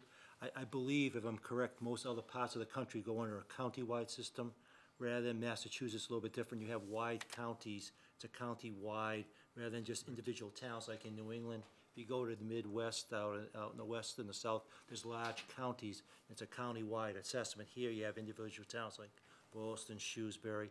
They get these individuals. So I think that's another That is differential correct. across the continental correct. United States. And we are the largest in terms of percentage in central Mass. Eastern Mass, most of those towns are 100% in our MS4 communities. Worcester has a separate permit because they're a larger city, and we're under what they call a Tier 2 MS4. Worcester and Boston are Tier 1. So they have different requirements than what we have. Are they more lenient? No. No. They have different options, but Worcester estimated their cost for 5-year cost would be $1.2 billion to meet the permit requirement. And it's your belief that even if the EPA regulations were rolled back, we still have to comply? That is correct. Even if our appeal is successful, majority of the permit will still be in effect. The appeal, our appeal is based, I won't get too much into the details. That's fine. But it's really dealing with the percentage of reduction, because the Clean Water Act didn't have any provisions in there for an actual reduction requirement. It just said it must be reduced. So. Okay, and the last one was talking to our legislators. I mean, We've been in touch with the legislators. I mean, 90%, that's huge, and if everybody benefits from a cleaner water table, why is, are we gonna get naming rights or something, that we're paying for all of it? What is it? So, So anyway. our legislators are well aware. If I have more questions, who could I reach out to? Again, you can send any email to that stormwater@shrewsburyma.gov. Okay, thanks. And it goes to Vincent, and then he'll run it by whoever he thinks should answer the question. He's all Thanks. over it. Thank you. Yep. Yes, sir. Ma'am, I'm sorry. Okay. Carol Keating. I'm at 44 Robertson Drive. Regarding the monthly billing, is it gonna be on actual usage or estimates? So excuse The me, water. for water, Come July, when you're gonna do the monthly billings? it'll be actual usage. Actual usage, okay. And then the other thing is the street sweeping for the fall. I would think that's a little different than the spring because of all the sand that's on the streets. And maybe it can be done quicker than 8 weeks, You actually have opposite problems. So the springtime, you have the salt, the sand Right. from the street, Right, from the plowing operation. right, This fall, you have the leaves. yeah. So And it's the leaves are actually- gonna be hard. It's actually more difficult in the fall than it is in the spring. Right, which I agree, but I also agree it should be quicker or a different method because it's not the same beast, you're dealing with. What we're finding is actually it may take longer, at least from each of the contractors we contact. And you don't have that time. We don't, that is Right, absolutely correct. Right, you don't have the time. I mean, it's kind of like plowing, we don't take 8 weeks to plow the town, That's correct. right? That's So- correct. The problem is that's because there's all. so much leaves, you have to empty it more often. Oh, okay. Worcester has the vacuum system, that they use. I don't know if correct. you've seen that. Okay. That's all. And I would like to say that Shrewsbury does have an advantage over most of the communities that are obligated to do both street sweeping and catch basin cleanings, is that we can dispose ours at the landfill at no cost. Every other town has to pay a fee, which that fee, the catch basin cleans. The Route 20 landfill. Yes, the catch basin cleans is considered a hazardous material. Yeah. As is some of the street sweeping. So we're fortunate that we don't have that expense that most communities do have. Okay. Can we take $1.7 million and take other towns' leaves? No, we don't want to fill it up too fast.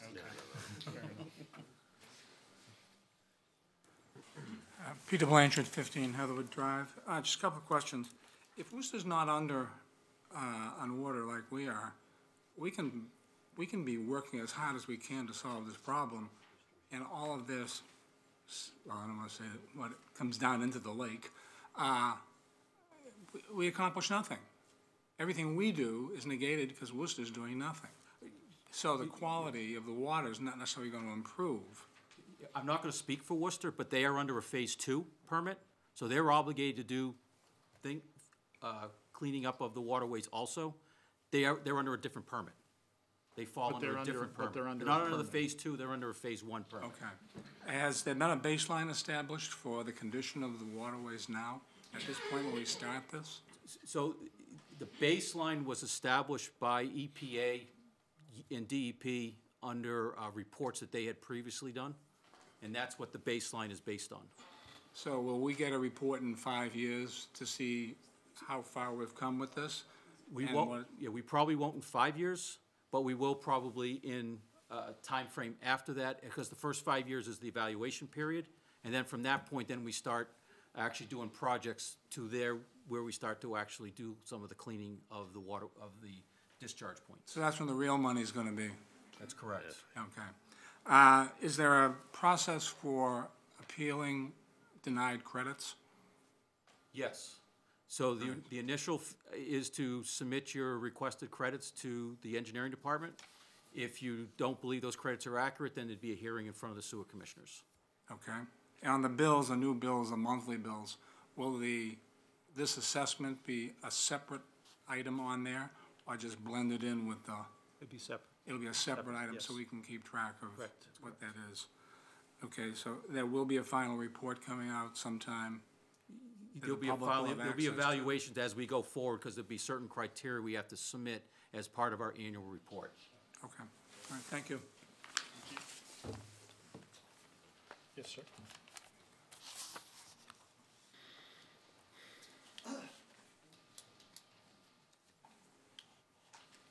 Evening.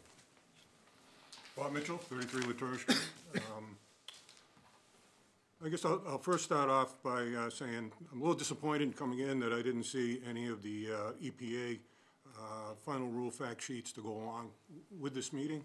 You know, you went through and quoted a number of the requirements that they stipulate in their documents, and specifically those 6 items that you mentioned, which basically invokes the help or the response of residents in implementing this type of program. Under MPDS permits, which I have some familiarity with, having worked at a couple of facilities and remediated a couple back to clean status, usually they have requirements set to monitor, in other words, limits. And based on that, you set goals and best management practices associated with that. I haven't seen any of that presented as part of this, or what we're doing, what the goals are. And then when you go down through the 6 items, and then later on, when you read some of their reports, they talk specifically about the involvement of residents in helping monitoring this program and implementing it.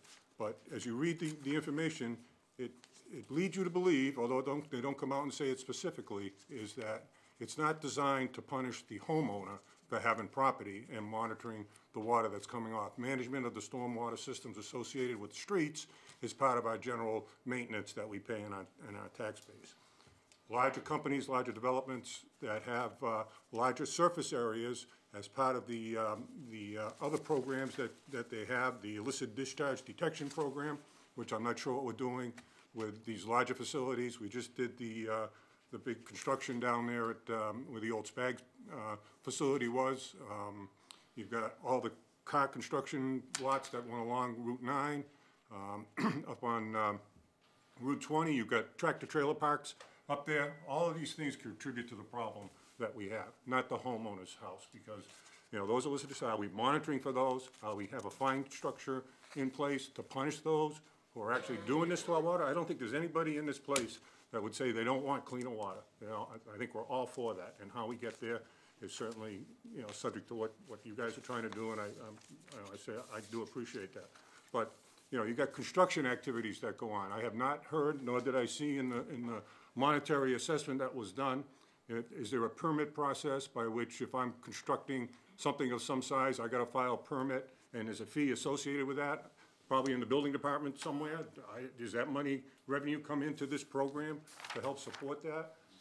And then long-term, they talk about the, you know, what you can do to monitor and for those places that build large facilities, you know, as part of the post-construction runoff control measures that EPA talks about. You know, what have we done? Again, we go down to where the old Spags building was. I don't see anything in there other but storm drains that go out somewhere into the system. I don't see any other measures in place down there. So, yet, you know, supposedly these best management practices and these requirements are supposed to be in place.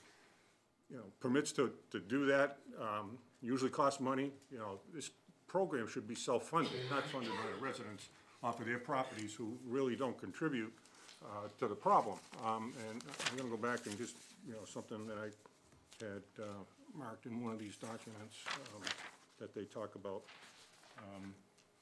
specifically. Give me a minute here.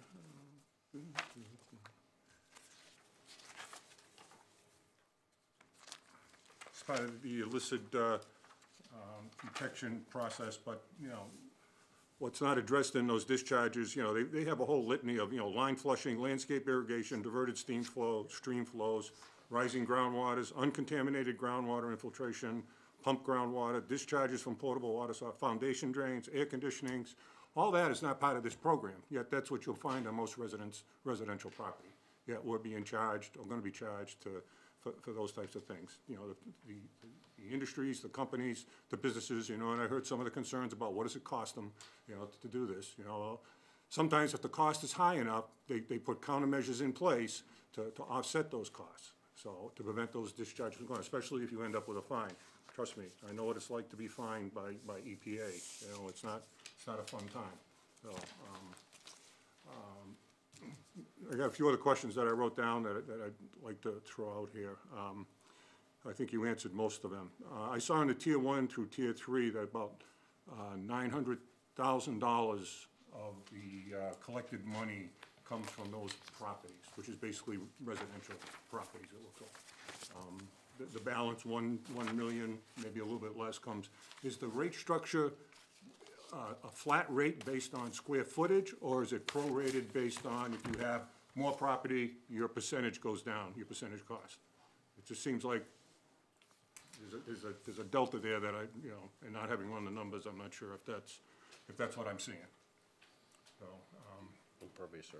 I talked a little bit about the annual goals and best management practices.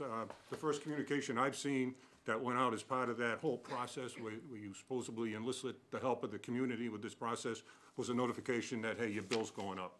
So you got everybody's attention, as you can see, the number of people that are here. Again, I talked about the fees and the permits. I guess I didn't see anything in the budget line item that said, you know, here's the money that's coming from the town building department. You know, are those fees high enough in there? Is that coming back into this fund to offset some of that? You had mentioned some of the sins of the past that, you know, with the grounds and the leaves or the phosphorus that's in the ground. I will say that, you know, I think the town itself has done a poor job in managing that. They've shut off the yard there for residents to dump their stuff so we don't contribute to the stuff. It actually forces people now to start dumping, you know, their leaves, their brush and stuff like that into the woods, you know, or into areas that aren't being used or maintaining it on their property and then creating that problem, especially if you got a runoff situation going on. One gentleman mentioned, and I feel his pain. I see the same thing in my neighborhood with the trash blowing around. You know, we're on an old antiquated system with bags and little buckets out there. You go to even the smaller communities around us, they have the one bucket with mixed trash or two buckets with mixed trash that picks it up. You know, so again, to me, those are some of the best management practices that can be implemented in the town that can help the process. The last thing I'll mention is, you know, specifically, you know, we talk about what gets into the storm drains, and you heard a couple of people talk about water and oil mixtures and how they don't dilute. Yet, you know, down where I live, down on Latour Street, there's Howe Ave that connects up between there. Over the past 5 years, that road has been done with gravel and oil or tar put down in that road, and the gravel put on, covered over the storm drains. The storm drains openings now, if they do exist, they're probably about that big compared to it. And I watched them do it, and there's no controls put in place over the storm drains, you know, yet here we are today talking about how we're gonna mitigate those types of things, yet we have done nothing. Salt into the, I challenge you, after this last storm, just take a walk down on Oak Street and look at all the side streets. At the beginning of every side street, there's a pile of salt. You know, they come in and sand, and they do a great job sanding and salting, but, well, we gotta do something different if we're gonna leave piles of salt there and then just have them wash into the storm store system, and then we as residents gotta help clean up because we're just not doing the right thing. So, again, I appreciate, I guess, the one thing, you know, the one question I walk away with is, you know, the money is, you know, the revenue from other town departments was talked about for the DPW, but, you know, from the aspect of permitting and fines associated with violating permits and the inspections done by that, I didn't see that as part of a line item coming over into the budget, so. Jeff, do you want to comment on Can that I one? address a couple of your comments? Sure, go right ahead, Or please. questions or concerns? I'll start with Lakeway Commons, the old Spags property. Yep. So what you don't see is the large underground infiltration system that's below that parking lot. Okay. So most properties built after, or probably in the 90s, 2000s on, meet the current stormwater management guidelines. Okay, and who monitors that output to make sure it's working right? Is that a town function or the? So the town witnessed the installation of it. Yep. And observed while it was in, and then the as-built, et cetera, once that was installed. Okay. But, and again, I don't mean to interrupt you, but, you know, to close out that conversation, my experience has been, people put things in, and then they just walk away, and. Unfortunately, you are absolutely correct, which is historically what almost every single town in Massachusetts has done forever. So what you sort of didn't hear, we have prepared a stormwater management regulations, which does in there require, from this point forward, once the sewer commissioners adopt this, much more stringent construction, inspections, et cetera, and also requires in perpetuity new facilities to on a yearly basis to send us their monitoring of all their stormwater, mainly the commercial properties. Okay, but that has been in place, that's not in place now. It's not, it's written, public hearing was heard on this, and now it's. But if I listen to your chronology of where this regulation originally started, back in late 2000s That's timeframe. 2006, that's correct. You know, it sounds like we've been dragging our feet for quite a while and doing the things that are right. Doing the right thing doesn't have to be mandated by the EPA or the federal government. You know, That is correct. Part of our responsibilities as, you know, good citizens, but, you know, so, okay, go ahead, I'm sorry, I didn't mean to interrupt you, so.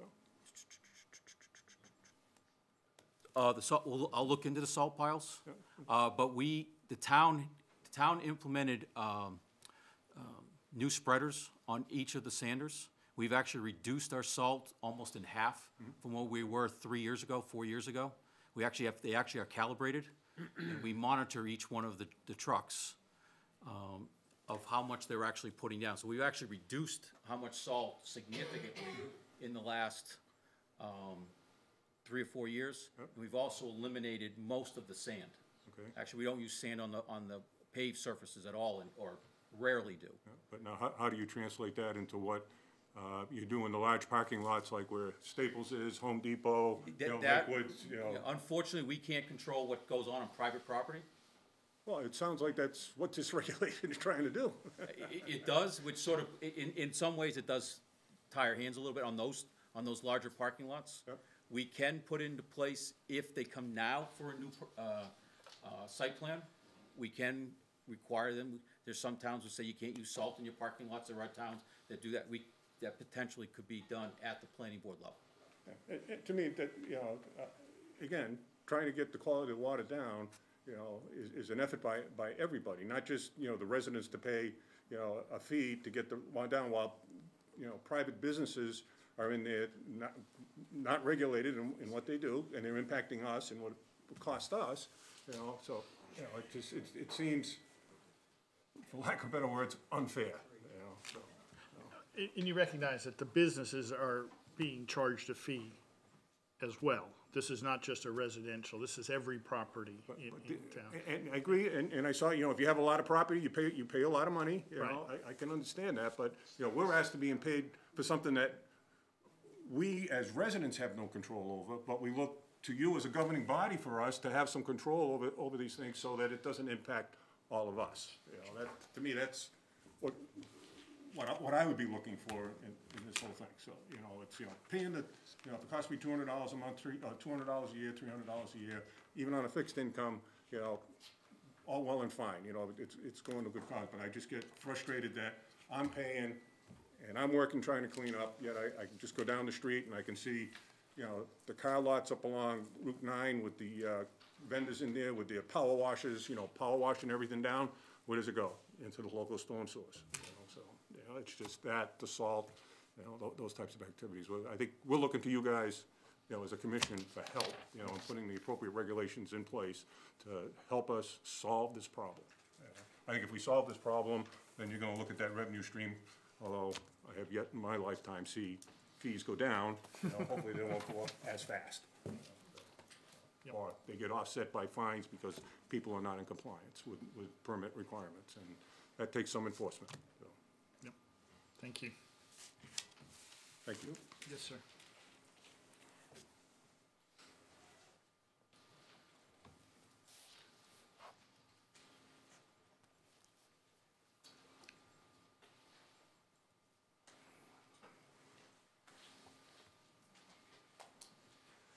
Good evening.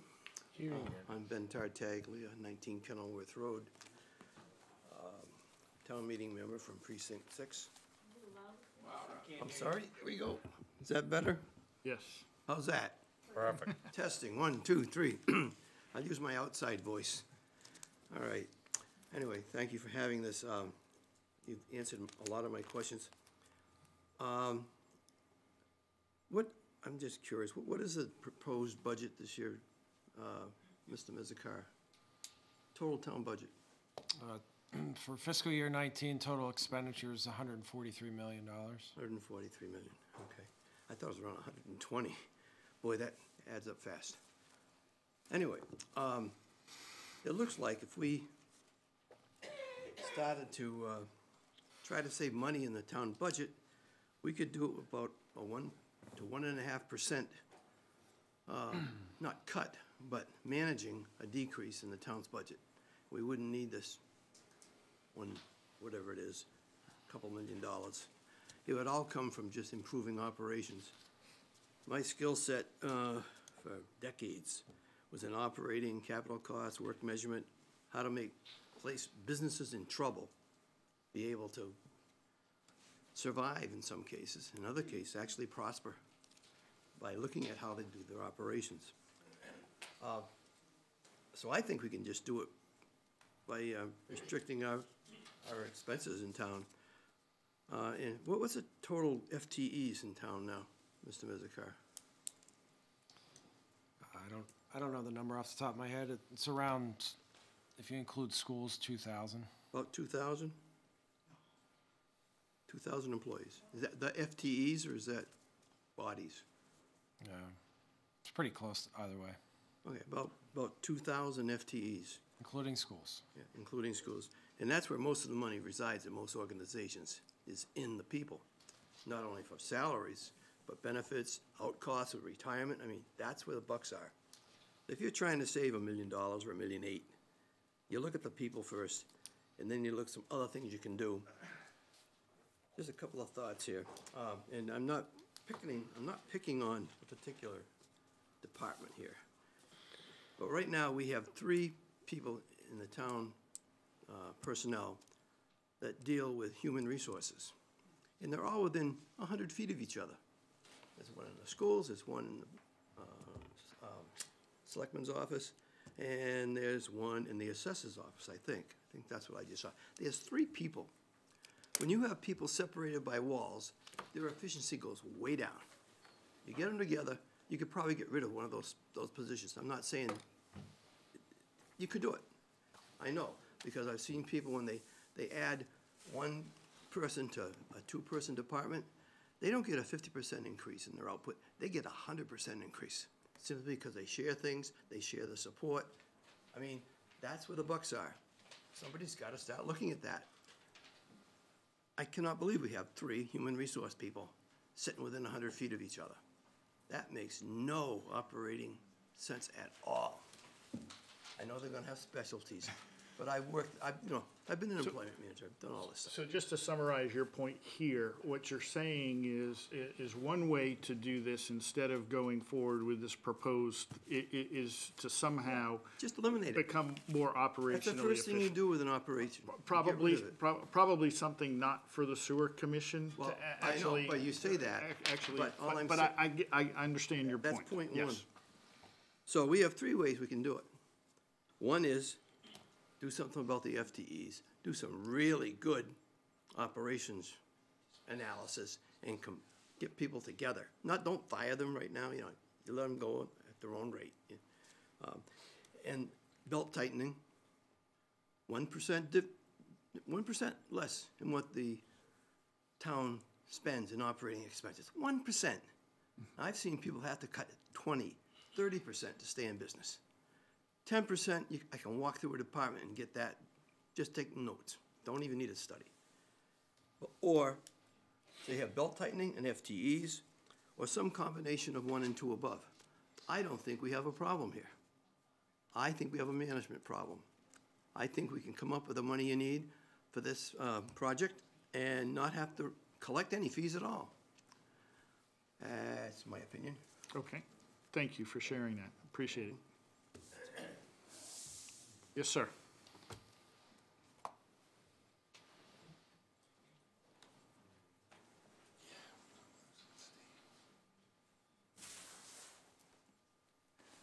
James Yealy, 16 Furbeck Ave. I just had really one comment and one question. And someone mentioned that this is not really going to fix the problem with what they had mentioned. You can't get the oil out, you can't get the phosphorus out. So my question to you guys is, all these steps that we're taking and all this money we're going to put forth, are we going to be better off in the end as far as, are we going to have stormwater going to be cleaner? Is it going to be better? Or are we going to be in a situation similar to the water, where in my opinion, we've now put tens of millions of dollars into a new filtration plant, a bunch of different things, and my water still at home is not very pleasant to drink. Where will this all get us? Or will we just be throwing more money because we have to, but in the end, not really be any better than we are now? The first 5 years will be mainly evaluation of our existing system, evaluation of our outfalls, evaluation of water quality. And at that point, improvements will be made to the system to enhance the water quality that now we are discharging into, whether it's the lakes and streams or a tributary to those lakes and streams. So that's when we'll starting to see some of the water quality improvements. Also with our stormwater regulations that we have in place for new construction, we have increased requirements for new construction, actually a little bit above and beyond the stormwater management guidelines. So with with this and then the increased improvements to our existing infrastructure, we will still see some water quality improvements. Okay. So starting year 6 and forward, basically? Right. I mean, we will be doing some things, like we will do some drainage improvements as we also improve and maintain some of our existing infrastructure, detention basins, et cetera. we will be seeing there will be some water quality improvements. And then do you anticipate, you don't have the figures now, but that in year 6, that the amount of money that's spent on this is going to go up dramatically? I wish I could say I knew. Okay. I don't know at this point until we actually, I said, year 4 we'll not have a much better idea. All right. Thank you. Thank you. Mr. Riley? Yes, sir. If I could, just for the record, I would just like to dispute the fact that our water quality is not improving, and I certainly share the concerns of probably most everyone in this room when we have sediment that is shedding off the inside of our pipes, and as we acclimated the system, there was some chlorine odor that as we got our residuals up further out in the community, but undisputedly through our own internal analysis and third-party laboratories, the water that is now coming out of the water treatment plant, to the credit of Mr. Tzeski and his staff, is 100% in compliance with all drinking water standards, and is much improved over where we were before that plant came online. Thank you. Yes, sir. I respect what you're saying, but I will respectfully disagree with you. I have at my house had to throw away 3 toilets and thrown away shower heads, and out of my faucets and all my sinks, I have to pull the strainers out and clean them to remove the sediment and the manganese that still continues to permeate through this whole system, and it is awful. Did I? So, I respect what you said. I know it meets all the drinking water standards because you monitor it out of the plant. But you go to some of the residences and see what damage has been done. I don't think you heard what I said at the beginning then. I did. I heard Okay, then you choose not to hear it. Yep, it got improved. No, I chose to hear it. I'm not being disrespectful, and I said that right up front. Well, it sounds All right. I appreciate the same from you. Anyone else? Anyone else? Yes, sir. Come up. Come up.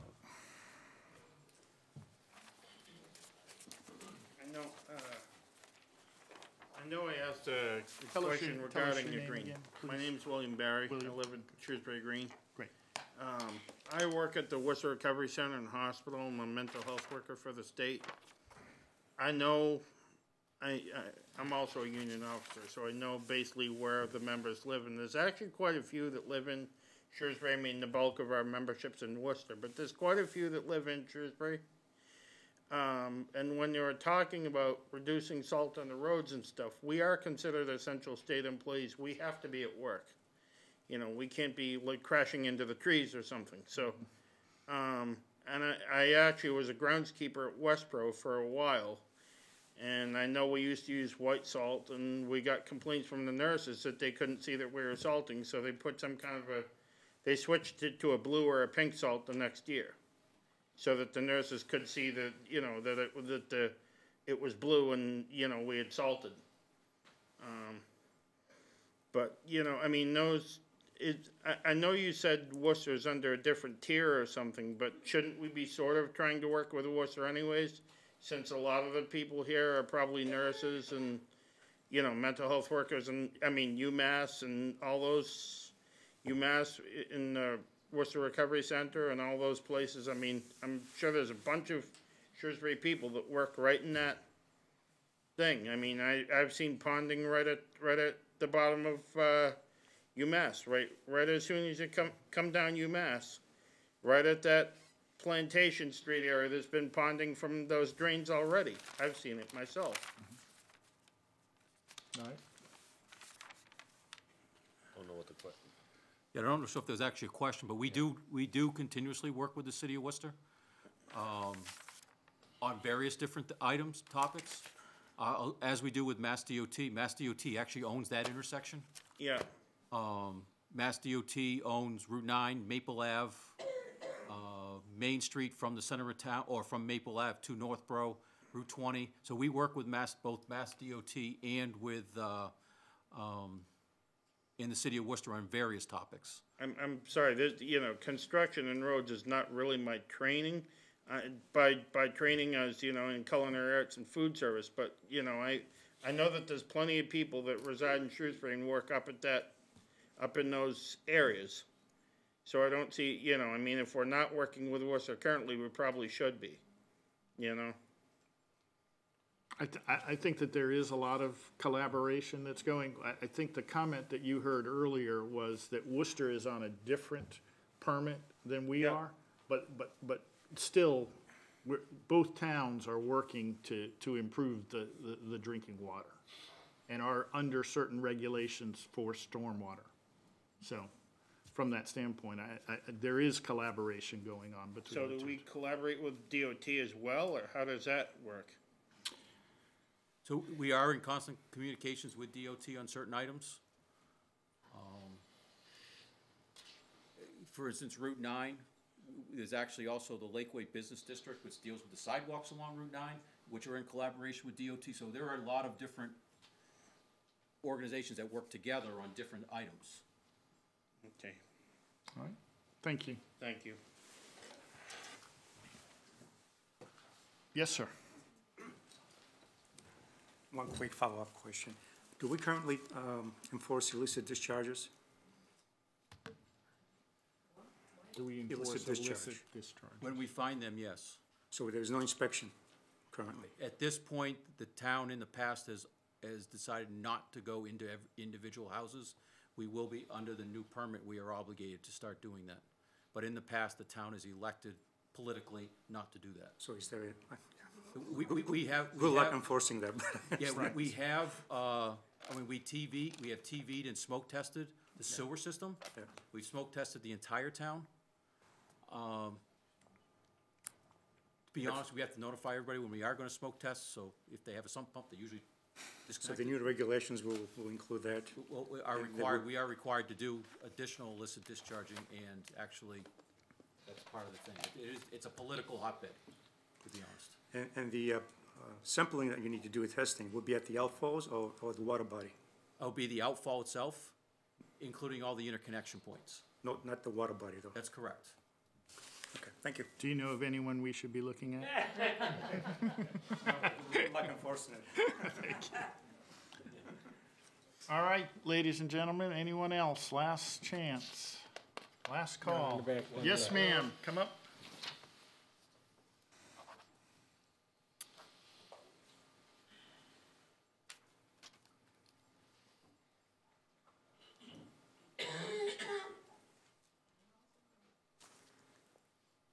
Tell us your name and where you live. Okay. Hello. I'm Catherine Lynn. I live on 17 Van Ness Ave. So I have a few concerns. So when you set the rate at 5,000 square feet, what is the justification of you saying it that? Because you said the average of the houses is 3,200 square feet. There's possibly also houses that are smaller in square feet. So why did you put the borderline at 5,000 instead of a small increment like 500 or 1,000 square feet? We looked at quite a few different options, and we felt that and by comparing it to what a lot of the other towns have done in the past, we felt that the 5,000 was the most. When we originally submitted, I'll back up. When we originally were thinking of the residential, we were just gonna do a one flat fee for all residentials, and then determining that probably wasn't equitable after, internal discussions, that it was better to look at a couple of tiers. So we elected to go 0 to 5, 5 to 10, 10 to 15, or over 10, mainly also so to keep it in line with the commercial. So the commercial was already set at 0 to 5, or was looked at as 0 to 5, 5 to 10, 10 to 15. So we felt that the residential would fall in where the residential and the commercial were equal at the same size. So for the stormwater constant fee, what does it account for? Because you also said there's an additional storm utility fee for the street sweeping and the basin cleaning. So what does the stormwater fee account for? That's what I'm wondering. So the stormwater fee includes our increase in street sweepings that the town is obligated to do, the catch basin cleanings, additional drainage improvements, the detention basin maintenance, monitoring maintenance and cleaning. So all that would be part of the stormwater utility. So you're saying the utility fee is under the stormwater fee? It's not an additional fee? It's all one. It's all one That's fee. correct. Okay, All that's one what fee. I Yeah. can clarify. And then also when, my house has wetlands, so does that include as called impervious area because it's on a stormwater or no? No, No? no. And then also, as just as a suggestion, because you can't control Mother Nature in a way that there's dry seasons and wet seasons, and we're paying in advance for a month for the stormwater fee. Is it possible to get like reimbursed by the end of the year if there's possibly a dry season or some sort of cost, or no?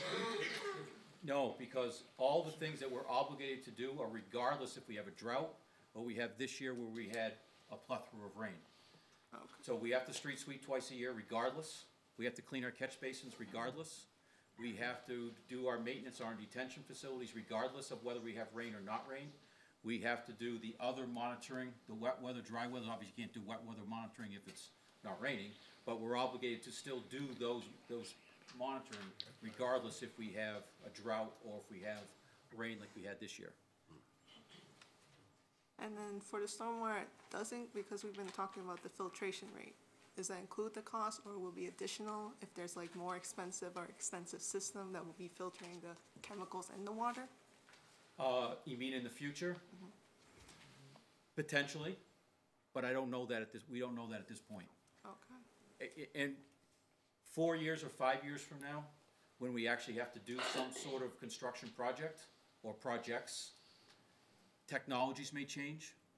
Technologies change continuously in this field as phosphorus becomes more and more of an issue. One of the byproducts of phosphorus is the algae blooms that we have at Dean Park or at Jordan Pond. That is one of the things that's caused by the phosphorus, increase in phosphorus. So hopefully we can reduce the phosphorus. Some of it you can do by infiltration. Some of it we can do by mechanical means. And in 5 years from now, there may be other methods. Okay. And then for this stormwater, is this for like the whole town you're basing the price, or is it like for certain like districts or precincts in the city? Townwide. Townwide. Yeah, unfortunately, the town of Shrewsbury is, for all intents and purposes, 100% under this permit. Okay, thank you. Thank you very much. All right, ladies and gentlemen, thank you very much for coming. We've appreciated all your comments, and we will probably take it under advisement. Do we need to close the meeting? Yes. Yes. Yes. You want to make a, I make a motion that the public hearing is adjourned. do you want to second that motion? I second that to motion close to the close meeting? the public hearing. Okay, all in favor? Aye. Aye. Can I just bring one thing up I Oh, forgot? hold on just a minute. Before I forget, Can't do it. this was the 2003 permit. This is the 2016 permit. Just to put it in perspective. Massachusetts isn't one of them, I know it's right. Oh, really? Yeah. Should've done that early. All right. Do we need to revote? Meeting is closed. Thank you very much.